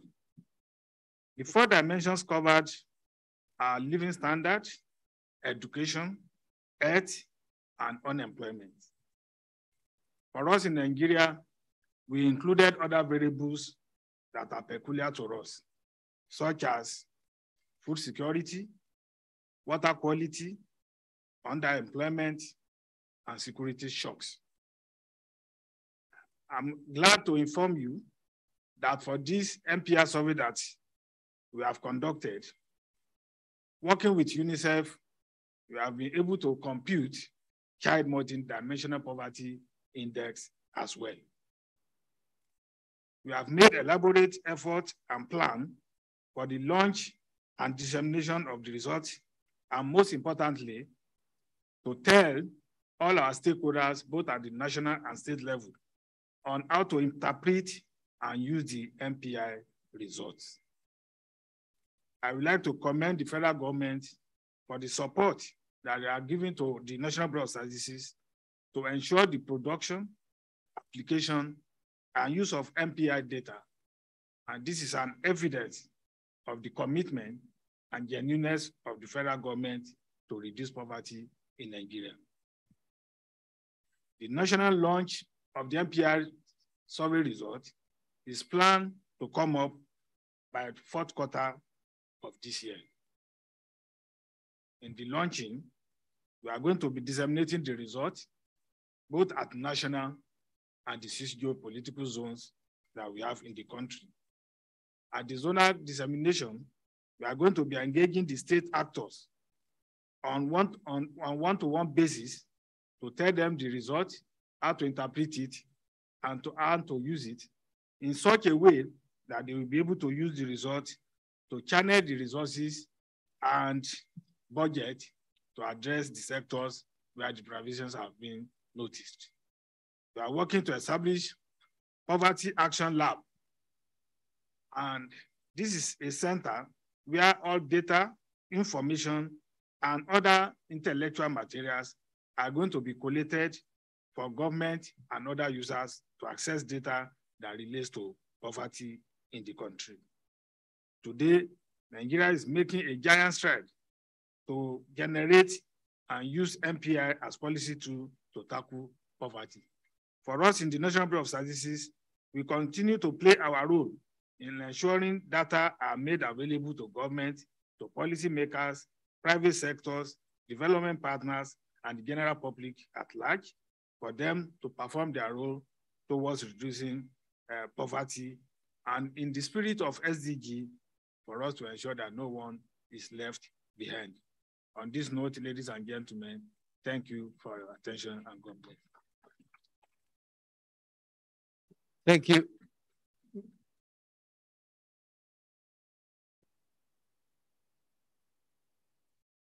The next. Raymond. Thank you very much, Mr.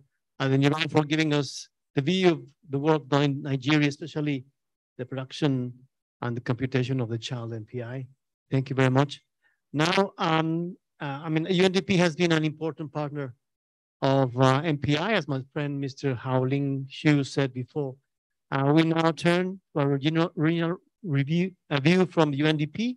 Mr. Rola, welcome, please.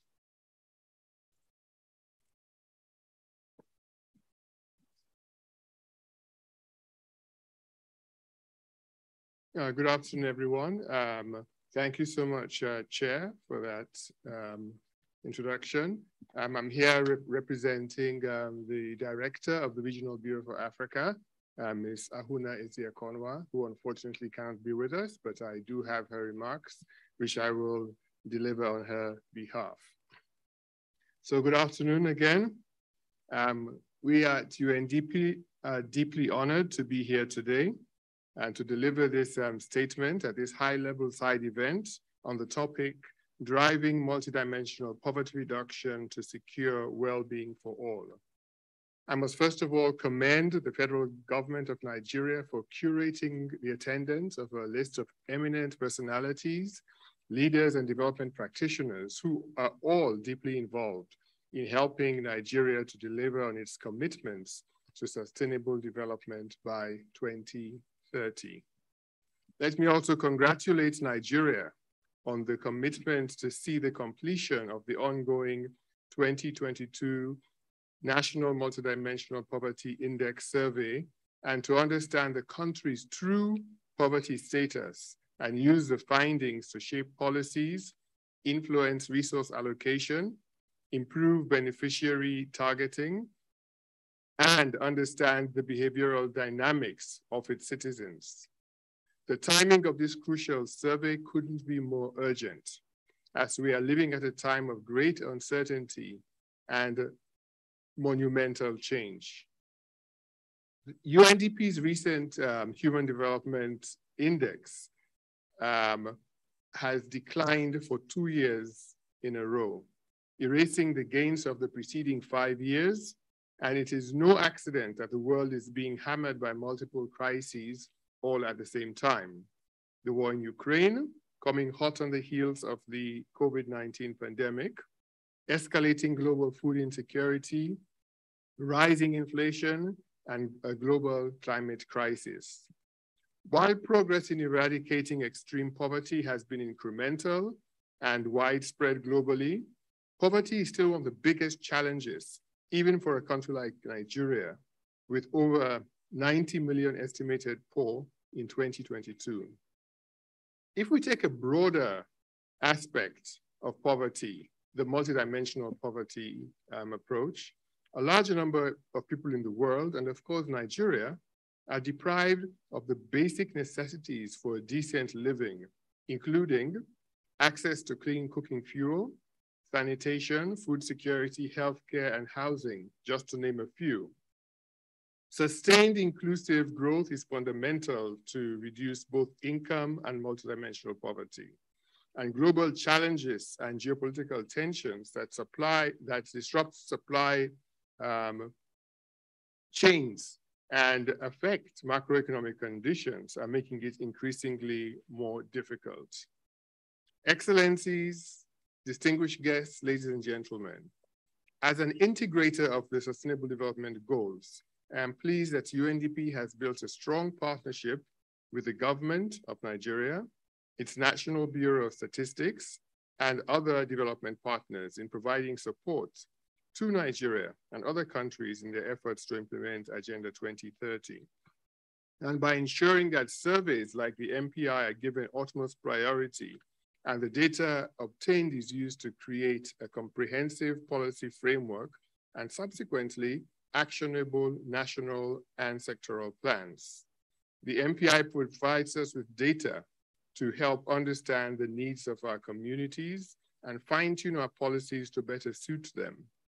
With its extensive subnational disaggregation, this MPI survey could be used as a tool to identify the most vulnerable people across states and show how they are deprived and design policies and target resources more effectively. While data availability is fundamental, we now ask ourselves, how could we make a difference? With rich data as our base, our next steps should be in evidence-based policy making to implement these interventions that would lift millions out of poverty. UNDP is happy to continue to extend its support to achieve this noble objective. Thank you all for your attention. Thank you, Mr. Raymo, for your words and to understand better MPI in general and in the African region. UNICEF has been working to reduce poverty for children and adolescents, and they thus understand well the power of measurement. We invite now Peter Hawkins, country representative for Nigeria from UNICEF. He's in the Zoom call. Let's see how it works. Thank you very much. I hope it does work. Your Excellency, the President of Nigeria, very ably represented by Her Excellency, the Minister of Finance and Budget and Planning, the Minister of State for Budget and Planning, my good friend and brother. May I rest on existing protocols. I want to first of all congratulate the government of Nigeria, UNDP and OFI for putting this event on. I think it's a fantastic opportunity to look at multidimensional poverty across the globe, and especially to Sabina and His Excellency, the Minister of Finance, Budget and Planning, Prince Clem, for their foresight in putting this on. In the first instance, as you, the moderator, has said, child poverty and the child poverty element is a crucial part of multidimensional poverty. It will be updated by the multi-indicator cluster survey with 2021, which has just been completed and launched.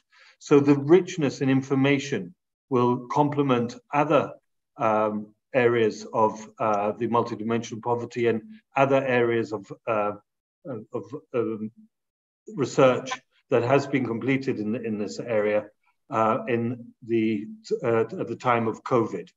I want to take this opportunity to congratulate the Statistician General and the NBS for the amazing work they have done to try and bring all of this together in one coherent and policy-driven data set, which allows Nigeria to be able to look internally at data and make decisions against that data. What I'm also struck by with this event is how we can learn from each other on multidimensional poverty. The body of evidence globally is massive.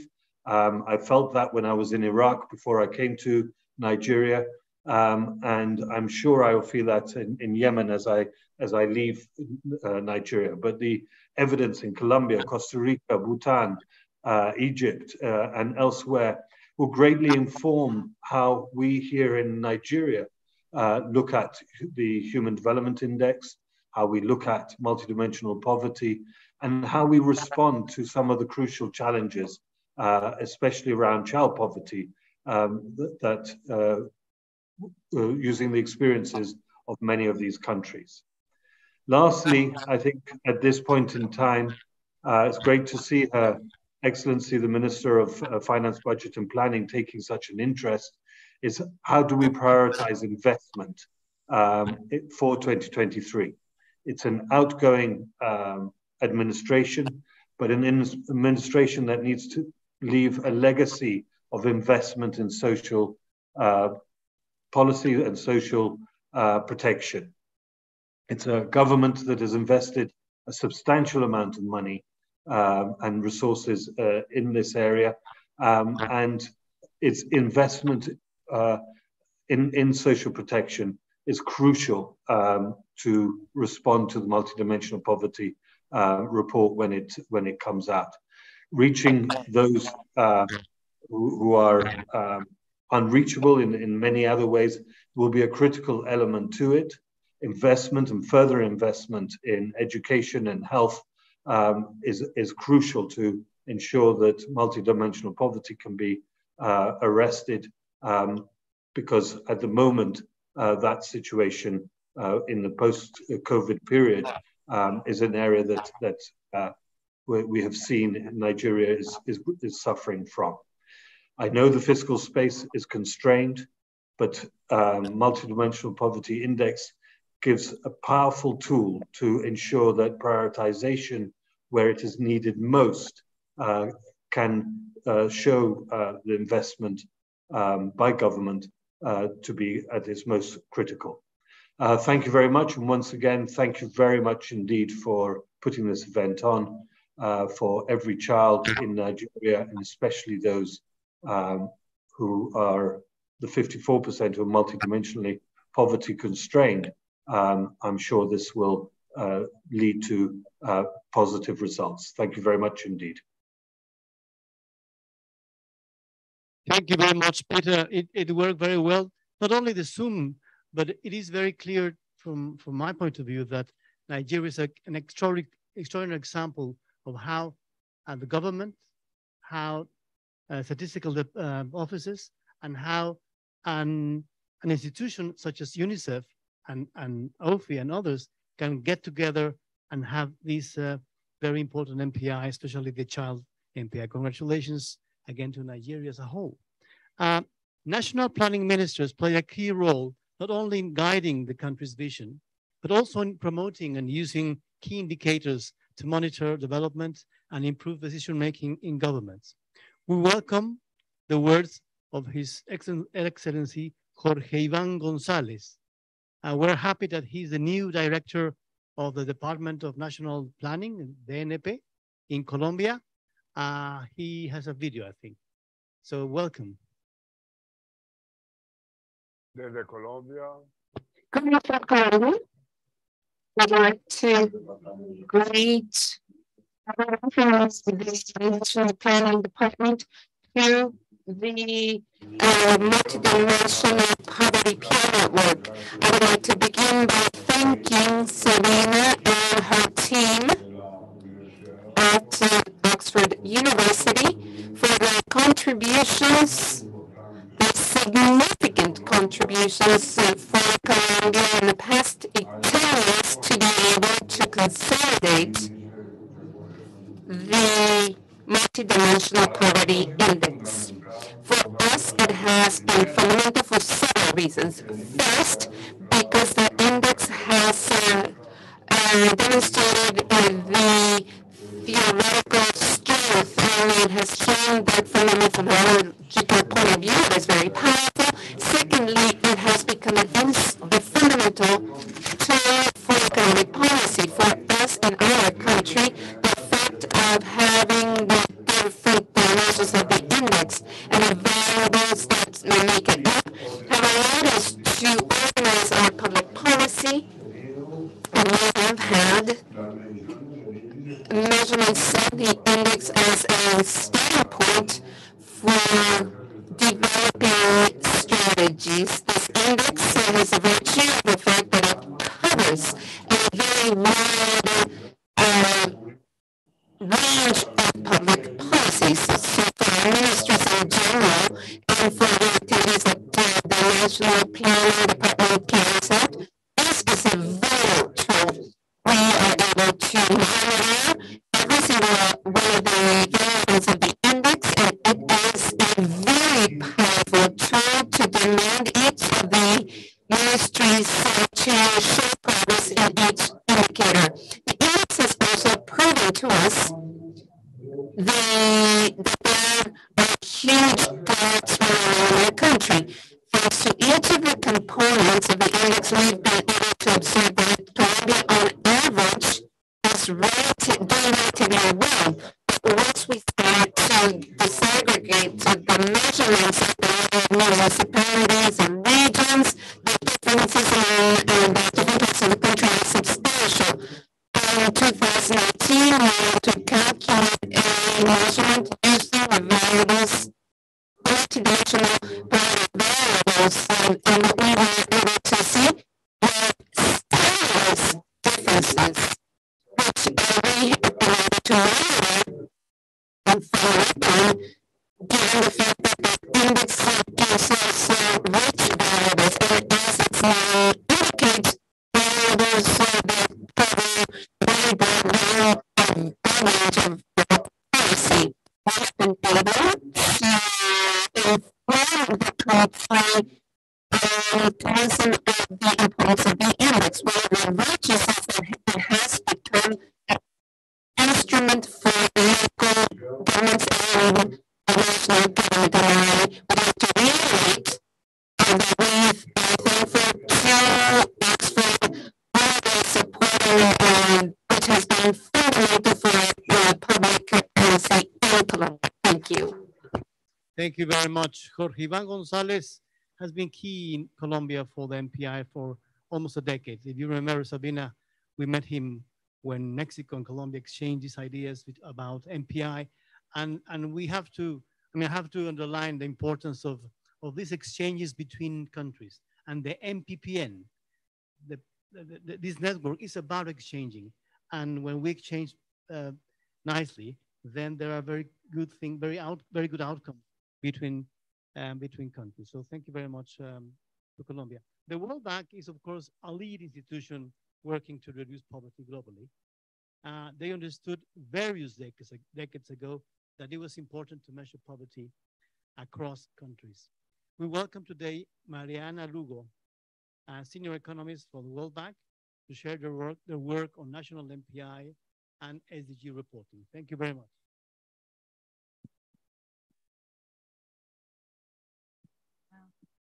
I am deeply honored to be here sharing this panel with such distinguished guests. I thank the Multidimensional Poverty Peer Network, Sabina, Gonzalo, and the government of Nigeria for this very kind invitation. The well-being is multidimensional has long been accepted, and yet somehow it's taking us quite a bit of time to come up with measures that countries can use to track progress on poverty reduction. The effort of UNDP and the Oxford Poverty and Human Development Initiative to support this process has been invaluable, as all seated here would recognize. Today, I want to share with you 2 ways in which the World Bank has been supporting this agenda in the recent years. First, the SDG indicator 1.2.2 that you all will probably recognize allows countries to report on the national multidimensional poverty measures. Together with UNDP and UNICEF, the World Bank and the World Bank, we have developed a system that helps countries with their reporting. As partner agencies, we built a 3-stage validation process that ensures the quality of the reporting and the approval of the country's focal points. We converge on 4 indicators that represents the incidence and intensity of multidimensional poverty, disaggregated by gender and age, and more recently by urban, rural, and perhaps for Nigeria, we'll also have to include subnational, but not yet. We'll work on it. But also a multidimensional poverty measure specifically designed for children, if countries have one. The first time we reported the indicators over 2 years ago, there were 47 countries with identified national multidimensional measures. This year, we're happy to report that there are 75 countries in our database, and more are coming, as we heard from our colleagues from Cambodia, and I'm sure there are others that will come soon. We also produce jointly, the 3 partner agencies, a roadmap for countries that wish to construct such measures. Second, the World Bank has been supporting countries in 3 different ways. In some cases, like in the case of Armenia or Lebanon, we accompany the countries throughout the whole process, from formulation, design, and computation of national multidimensional poverty measures. In other countries, we work with our partner institutions, UNDP, OFI, UNICEF, providing financing, technical inputs, advice, often through their poverty committees, such as in the case of Senegal, Colombia, Paraguay. Finally, we have a long tradition of supporting data collection efforts around the world to track progress in many different dimensions of well-being.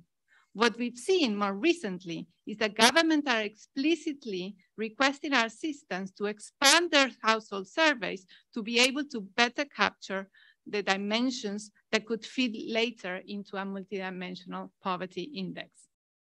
We're honored to be part of this very important agenda. And once again, thank you very much for the invitation, Sabina, Gonzalo, and ministers. Gracias, Mariana. No, thank you very much. The work of the reporting process has been really, really important for countries. Thank you very much. Poverty reduction is about collective action, including investors and corporates. It is my privilege to introduce Jamie Coates, CEO of Wise Responder, who has been working together with OFI, with our great John Hammock, in taking poverty reduction into the heart of private firms and financial markets. Thank you very much, Jamie. Thank you very much. And a special thanks to Nigeria and to the MPPN and Sabina, whose work I stand on. So I'm with Wise Responder. We are a data analytics firm created by Oxford University to get investors and the private sector engaged. But first of all, I want to note this week that there is a major war going on in the world. We have seen Pakistan in the most terrible situation, but we've also seen the Caribbean hit by climate change. But at the same time, recently, The Economist came out with on the front cover suggesting that only emissions matter, but not either people or governance. And we've seen the European Investment Bank this week say they will not fund gas exploration in Africa to provide energy that will reduce poverty without adding that they will help reduce poverty. So there is distrust and there is a huge amount of tension and there's a battle going on. And I actually think that all of you hold a great answer, a great solution, because through your hard work of defining the deprivations of your people, of locally defining within an international framework, you are creating the science that is creating poverty zero, that is as strong and as necessary as net zero. And we need this more than anything else. Now, the good news is the investment community is looking for this. They want your science. They want your deprivation metrics. And I'm pleased to announce that Citigroup has come out with a report saying that there is a need to connect $1.6 trillion of investment to help achieve the SDGs. And the way to do it is by using multidimensional poverty metrics. And they have committed $500 billion to underwrite of social bonds. So that is great news. And just this week, the CAF, the Latin American Development Bank, has said that they're going to put multidimensional measures into coffee plans. And we've seen companies across Latin America adopt that. So I'm asking you to invite us to talk to your finance ministers, invite us to talk to the development finance organizations, invite us into your COP27 conversations, and invite us to talk to the private sector. I believe with your leadership, we will resolve this tension and we will use science to put poverty zero next to net zero and make a difference in the world. Thank you very much, Jamie, for your inspiration and your very important suggestions for our finance ministers. Let me invite Sabina Akar to make the next and final introduction for the presentation. Thank you, Sabina. Thank you so much. Our closing speaker is Kim Samuel, who is the visionary behind the Samuel Center of Social Connectedness and a visiting scholar at OFI. Kim, you have the floor.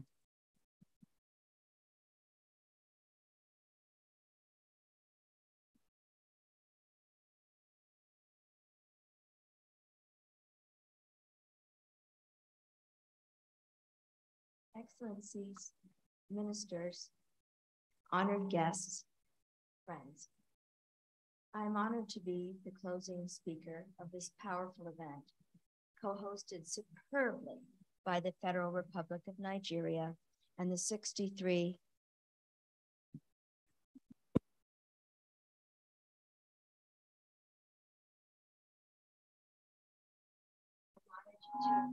closing speaker of this powerful event, co-hosted superbly by the Federal Republic of Nigeria and the 63-country multidimensional poverty peer network.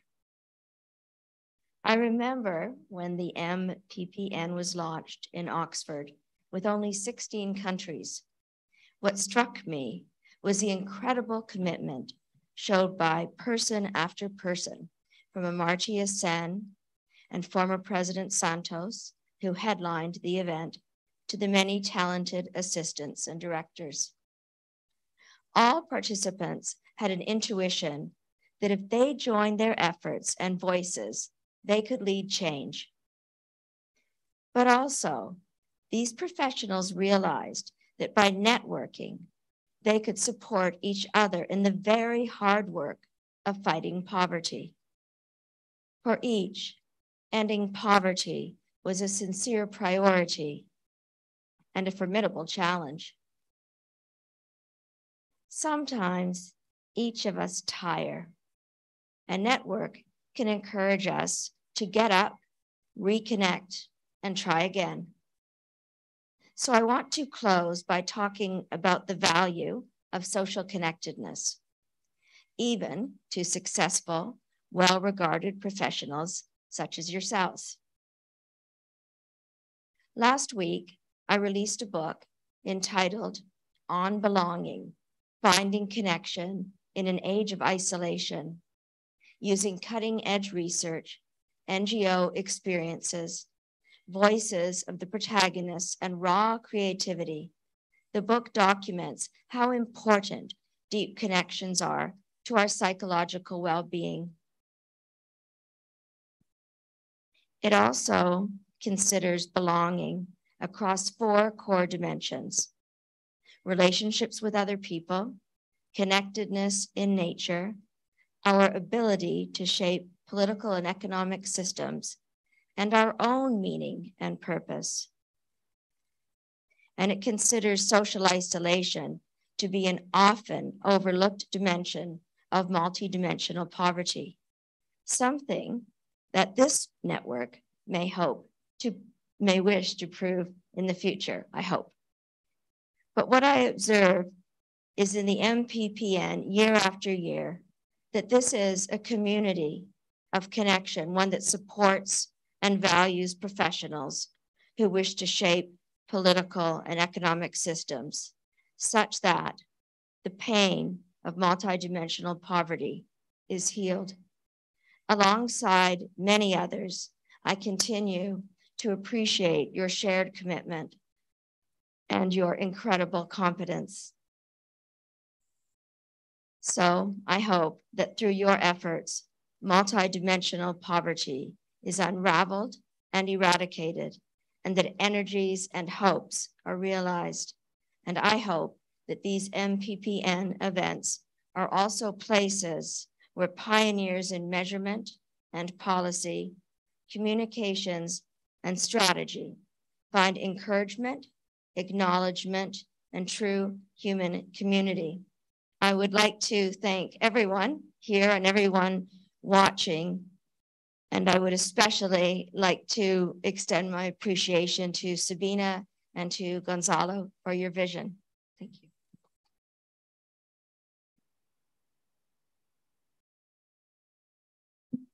you so much, Kim. And Kim really brought in an important point at the closing moment that each of us as professionals need balance. We need to nurture our own families and our own well-being so that we flourish and our professional energy. But those who work on poverty also have a particular possibility of not waiting for a sunny day, but bringing life changes even now. So today's speakers shared how they are striving and succeeding to do this. They called on us to remember and replenish our own well springs of wisdom and to address poverty without sacrificing profundity. And as a network, Kim reminded us to support and encourage one another so we know we do not face these challenges alone. Thank you, Kim. Friends, we've been enriched in the last 2.5 hours to experience the analysis, commitment, and planned courses of action of so many colleagues. In short, these leaders showed us in their addresses what the Secretary General acknowledged that the world needs. We need hope, he said, and more, we need action.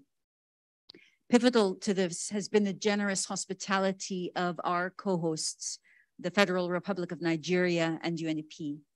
It was, as Her Excellency said in the President's address, it was their recognition that poverty is of such importance this year that it should not be relegated to a virtual event, but must be in person with all of the organization and commitment that requires.